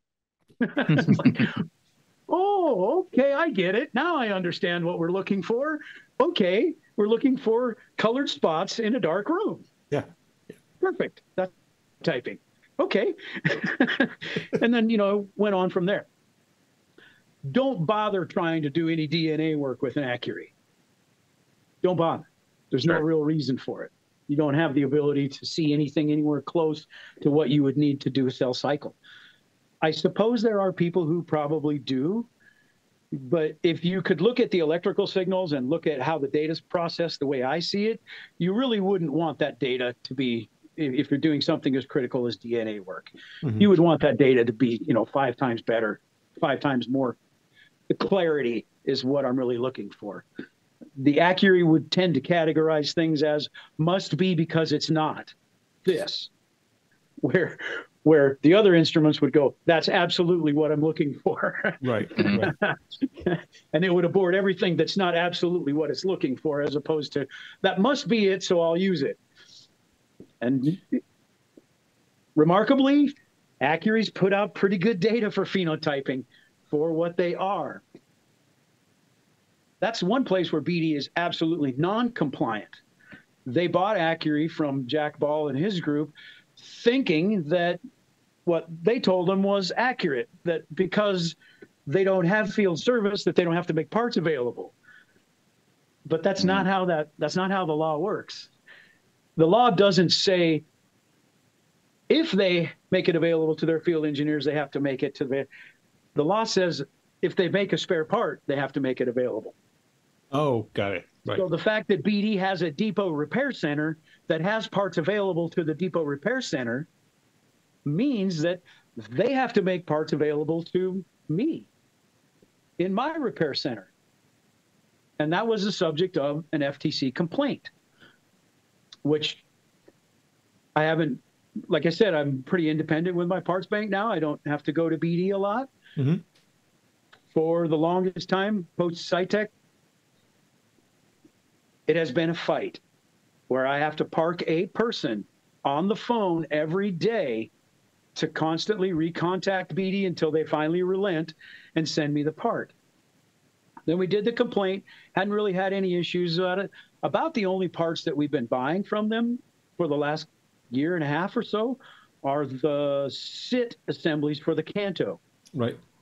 The little retainer nut that holds the valve seal on, people tighten that up and bust the threads off. Yep. And, you know, that's a $1,500 boo-boo. So that's the only thing that we've had. And we've had nothing but hassles. 3 weeks ago, we went to buy one and it was delivered the next morning. Nice. So I kind of got the feeling that BD got the message from the lawyers at the FTC, because I spent 2 hours on the telephone with the lawyers at FTC, clearly explaining to them the trouble that I was having. And I did point out to them that I own a domain called Accuray.repair, but I can't post it because I don't have access to Accuray parts. I have a work center with 4 workstations that are outfitted to do Accuray work, but I can't populate a technician in there because I don't have a consistent control over the parts. I don't have Accuray parts. The only part I need for Accuray is the flow cell. Everything else I've already managed to make or determine or make better. So it's just all about that crappy little flow cell that they've got. And, you know, of course, you probably know where this is going, right? You know, I'm going to make my own flow cell that's probably going to be better. And then I'm going to have a retrofit kit for anybody who's got an Accuray to turn it into a real flow cytometer. Yeah. Nice. Until then, I don't really know. We're trying to just work with it. But what I can say is people filing those complaints to the FTC, it really does seem to be having an effect, because BD's absolute resistance to us has seemed to have melted back into the woodwork like it has done so many times over the years. Over the 30 years, we have seen them come on strong like that a few times, only to have it just disappear 8 months later. You know, we can buy whatever we want. Nobody really cares. Somebody's puffing their chest out for the manager or something, and then when they're gone, they don't care. Yeah, sell them whatever they want. But what the engineers used to tell me, my friends who were field engineers at BD at the time, what they would tell me was real simple. It's like, if you fix them, I don't have to. They were all about having help, you know, because they're all overwhelmed with 60 or 70 clients, in some cases 120 clients.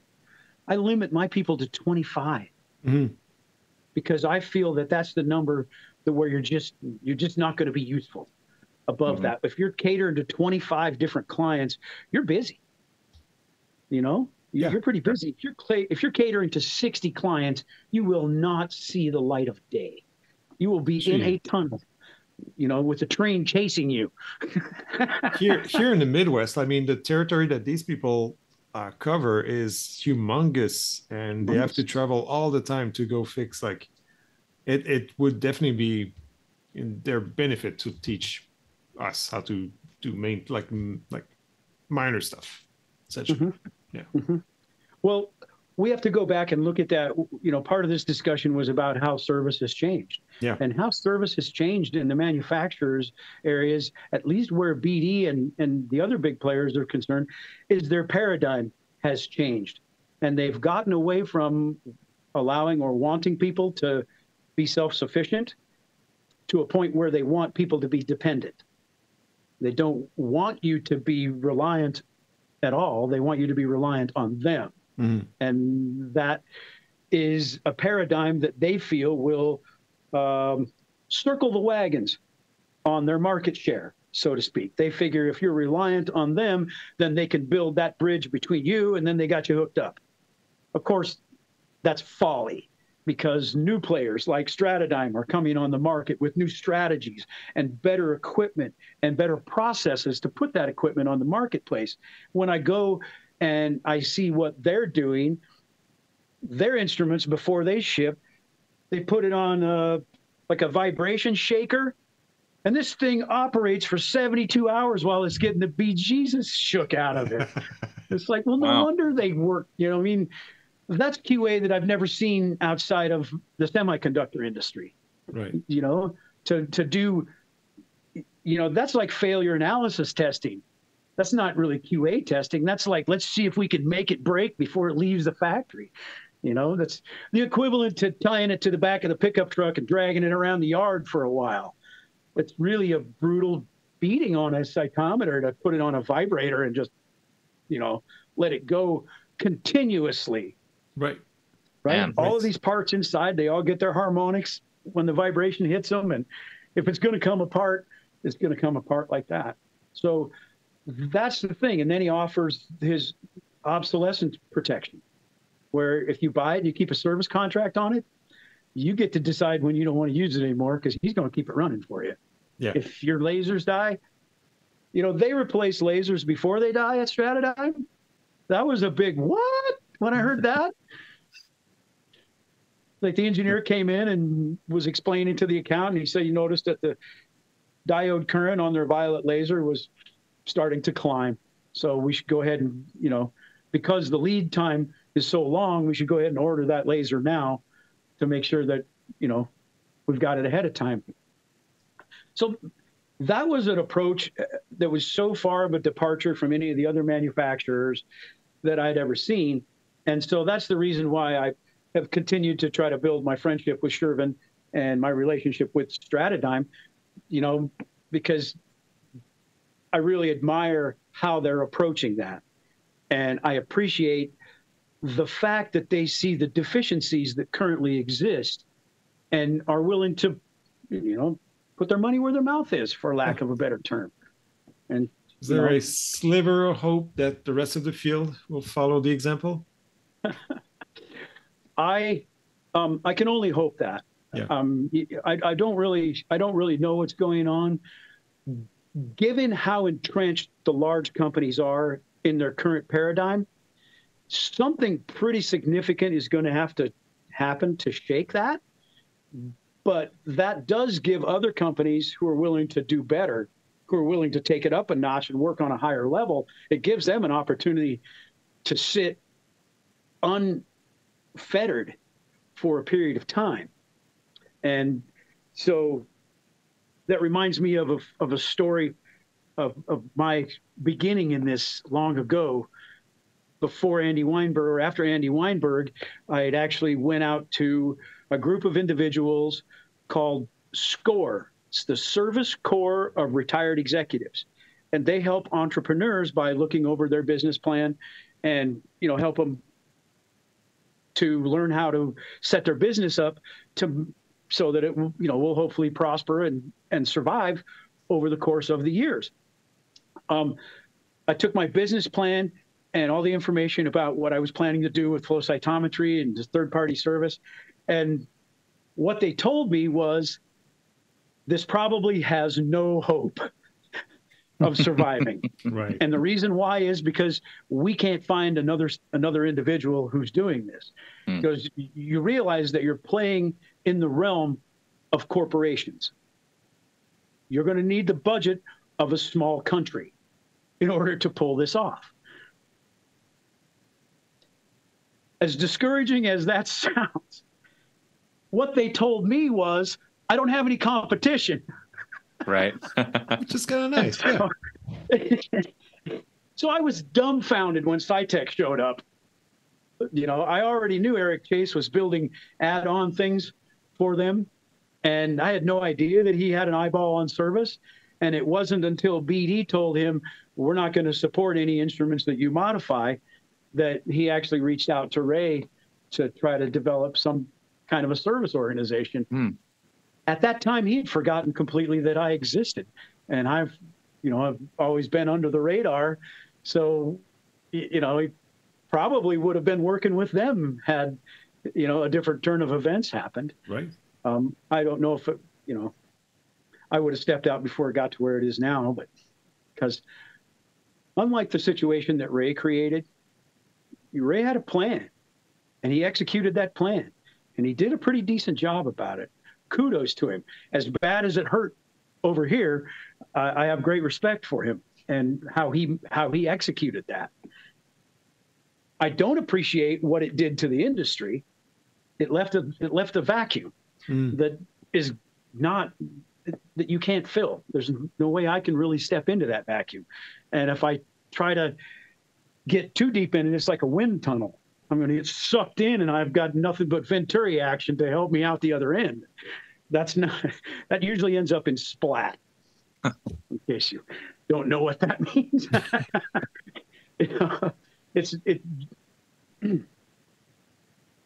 It would be counterintuitive to my goal. And my goal is to try to help the little people, to try to help the people who are not overfunded, who don't have budgets to dump, who need everything they can get. The thought of a $6,000 service call puts them on their knees. Those are my clients. That's the people I work for. I recognize those other folks are out there, and I don't really see the value in creating an institutional environment that caters to that group. My group of people are the 20% of clients that are underserved by the manufacturers for whatever the reason. That's the clients that got me started, and I've been all over the board in 30 years, and that's the clients that I want to stay focused to, the ones that I want to stay with, because it fits more my personality and my feelings about how it should go down the road. If I was looking to do what Ray did, I could have done that a long time ago. I could have expanded and just completely owned third-party service in flow cytometry. But what I wouldn't own is my life. I wouldn't have my life. So like we see so much when I go down south, when I do service calls in San Diego, when the surf's in, the lab's empty, right? Yeah. Surf's up, lab's empty, boom. Just happens every time. Well, here, when the skiing's good, I'm gone. I'm gone. I'll see you when the skiing's not good anymore. Yeah. And I could never do that as a corporate employee. I would be forced to be on this regimented schedule, and I really wouldn't have the ability to be flexible and to respond to what we're doing. And, that's a good life. It lets me take control of that. And as a field engineer, I did not have control of that. Your field engineers that come to visit you, they do not have control of their schedules and their lives. They're puppets to their managers. If they don't do it the way their manager does it, their manager trumps them and forces them to do it anyway. It is a miserable existence. And, I had a tough time because of the huge geography that I would have. And I would have situations where, my manager would try to push me on to the next call when I'm clearly not done here. And this is going to have to be the way it is. And it's like, well, I need you in Anchorage at 4:00 tomorrow. It's like, there is no plane that's going to take me to Anchorage by 4:00 tomorrow. Do you realize that? You have any idea what it is that you're asking? And there were all kinds of things like this.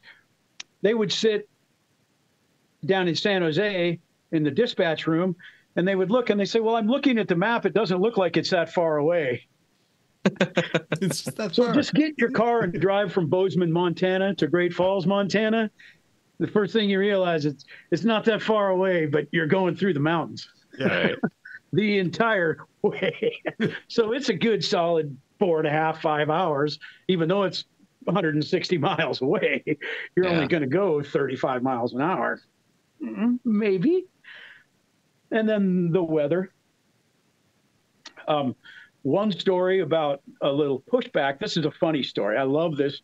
This is like the highlight story of when I was a field engineer. I was in Pocatello, Idaho, doing service calls for BD, and my manager was pushing me hard to get over to Redding, California, to do a service call at the hospital there.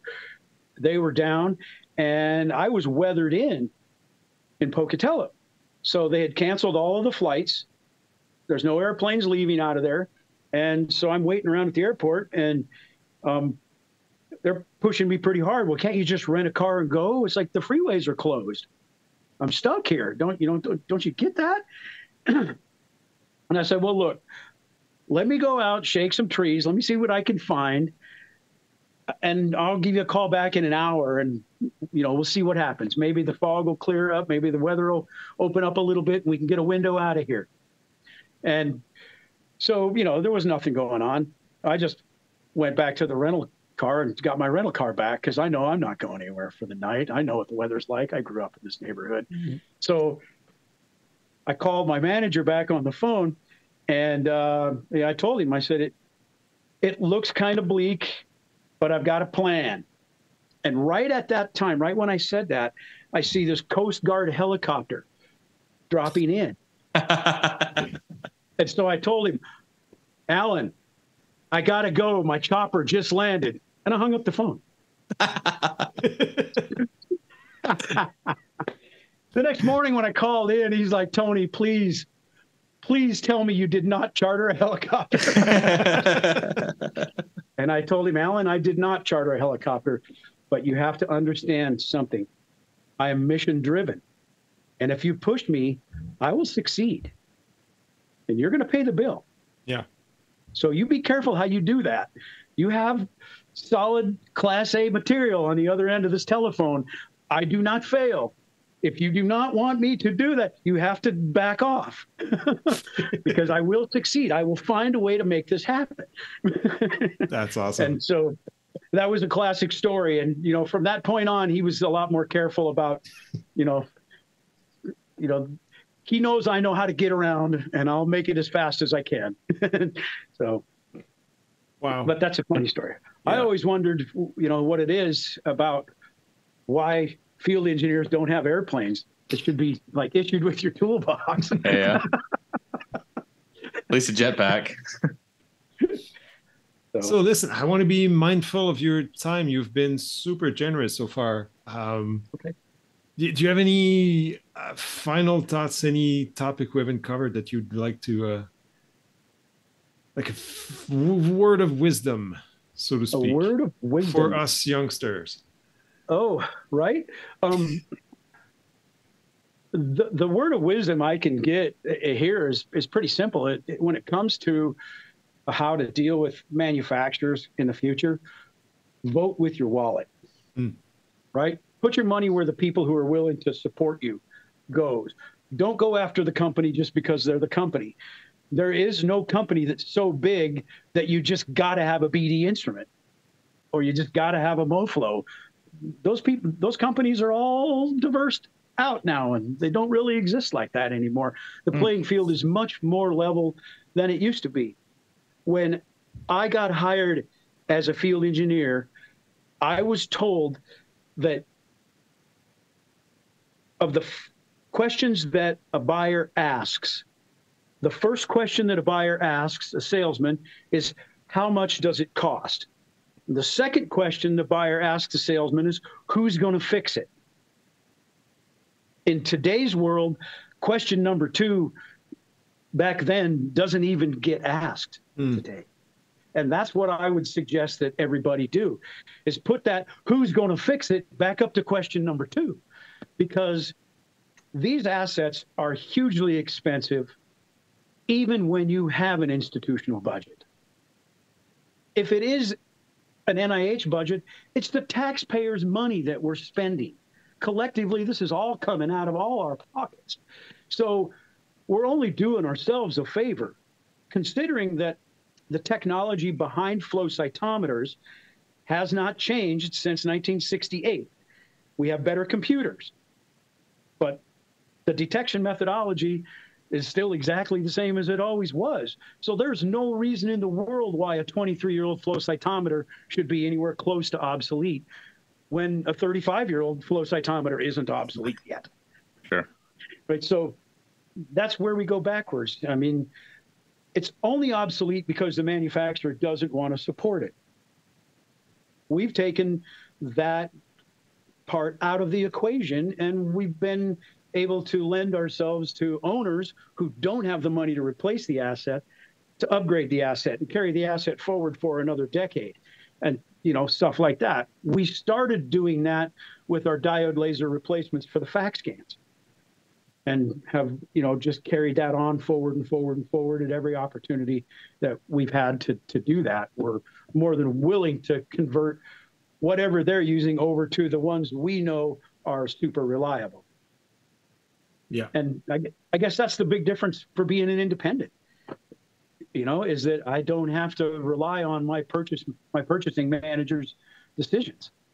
Mm-hmm. I get to go out and actually shake the trees, if you will, and see what falls. And, I can pick the apple up and have a look at it and go try it out. It's not forced to me, here's your bucket of apples, go use these. Right. So that's really the deal. I mean, as consumers, we have to be less willing to accept what the manufacturer says is truth and more willing to be skeptical and to call them when they make these claims about this or that or the other thing, is to call them out on it and say, well, here's how this works in the marketplace. I don't want to spend my money on an asset that I don't have the keys for.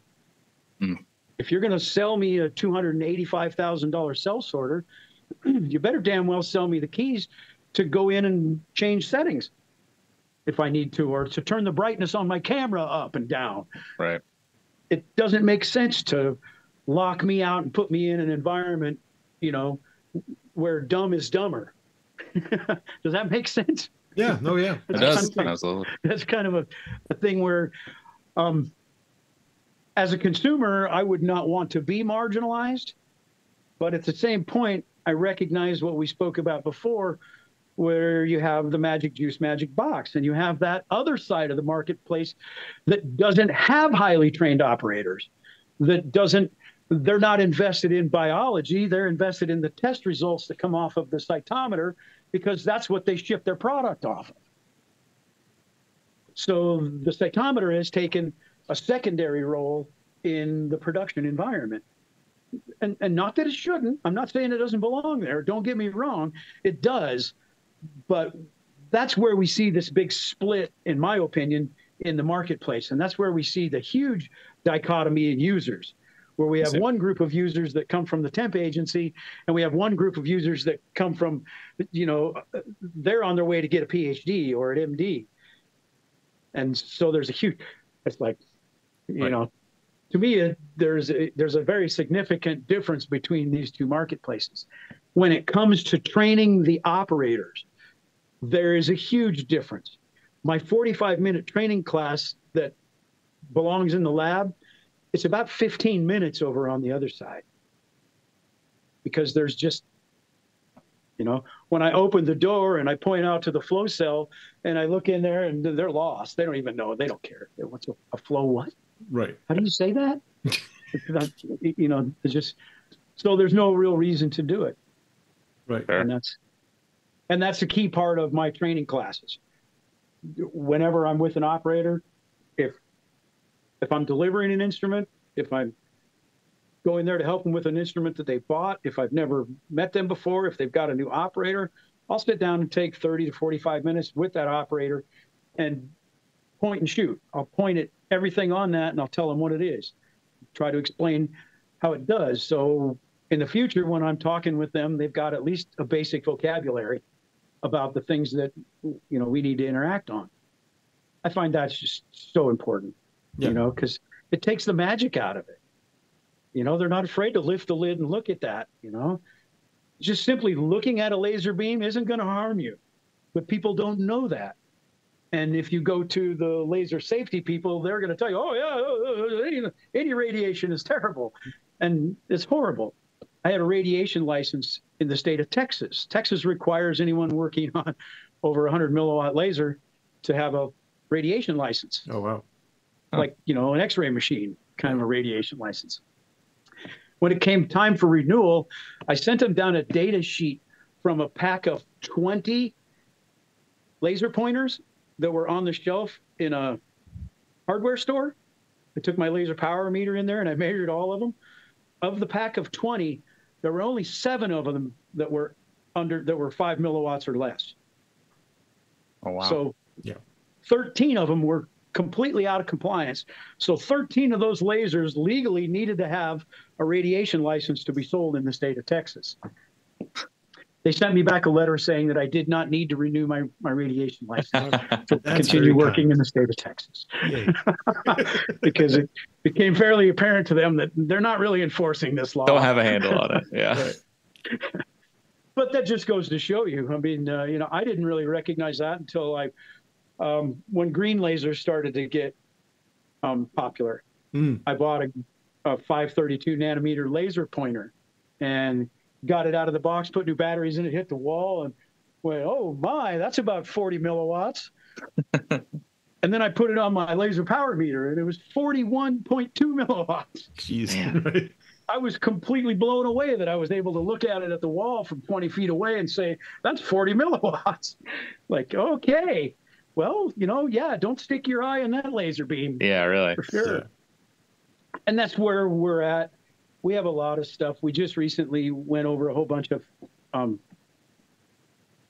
things about these instruments that we know are going to be on the horizon for us. We know that certain component failures are going to start happening. We've seen that in the lifespan of the scan, the lifespan of the caliber, the lifespan of the LSR2, where at a certain age, we'll have a cycle of things that start to fail.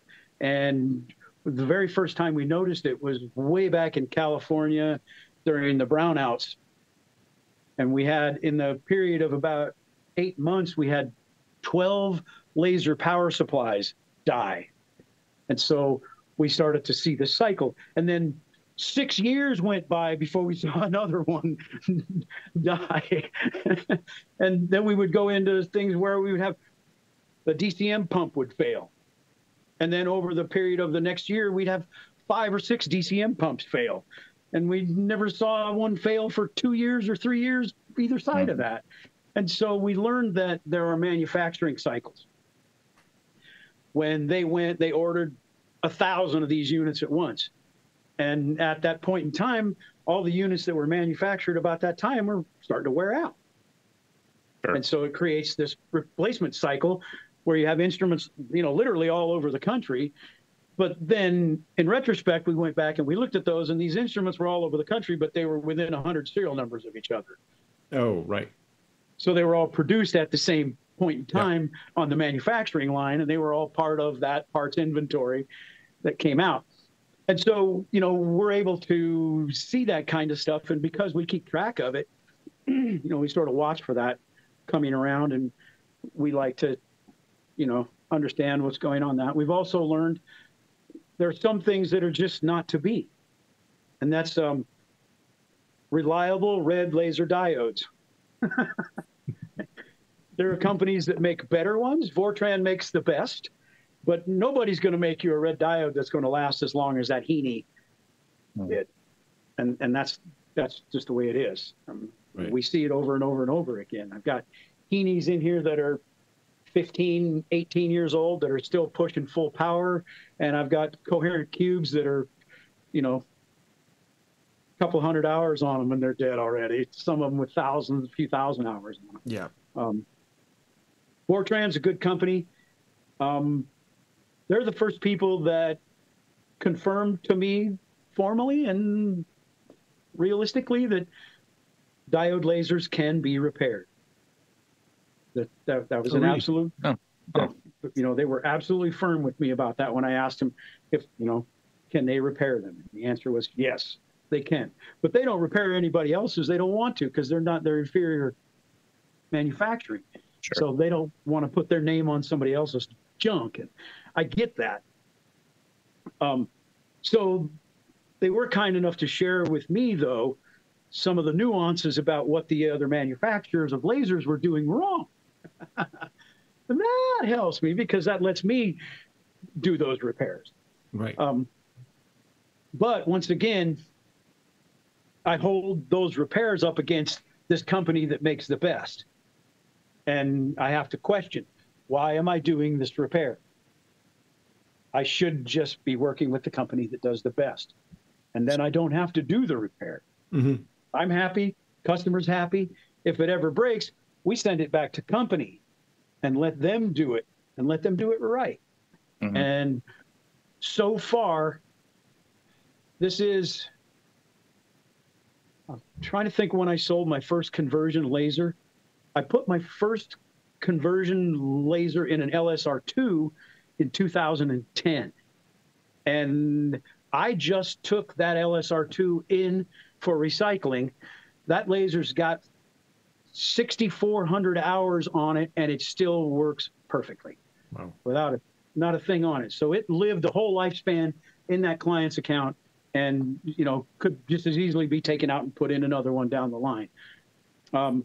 I tell my clients that when you're buying that laser for a conversion on the Fax Caliber, this is the last laser you'll ever buy. And I can say that with surety because Steve at Fortran assures me that if one of those lasers dies, I can send it in, he will repair it and send it back to me, and there's a fixed cost for that. And it's a fraction of the cost of the laser new. Right. So these are companies that are willing to go to the next level. They're willing to step up and put their money where their mouth is. And I think that's what, as consumers, we have to start identifying those companies and talking about those companies, trying to give people like Shervin, you know, some time. I'm pretty comfortable if you wanted to bring Shervin on your podcast and have him talk about Stratedigm and their cytometers, I'm sure he would be happy to do that. Well, I think we're going to wrap it up here.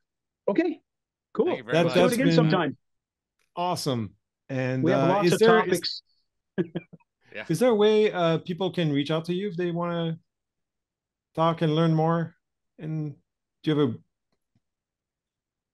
Our website is in limbo right now because of the visibility from BD. We're hoping to get that back up and going. Mm-hmm. We actually, as I pointed out, we have the Accuray.repair URL that we're wanting to bring up. We also have a new one that is going to go forward with our subscription program called Cytometer.repair. Okay. And that's going to be where we're going to have our subscription programs set up for the different instruments. And that'll be where those users will interface from there.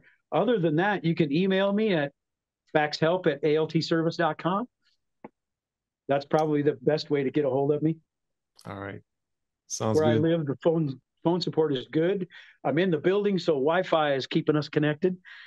But if I go out, it gets pretty spotty pretty quick up here. Sure. We're 20 miles off I-5. Oh, so yeah. I live about, I don't know, in the foothills, about 600 or 700 feet in elevation. So it's pretty low land where I'm at. We're just starting into the forest here.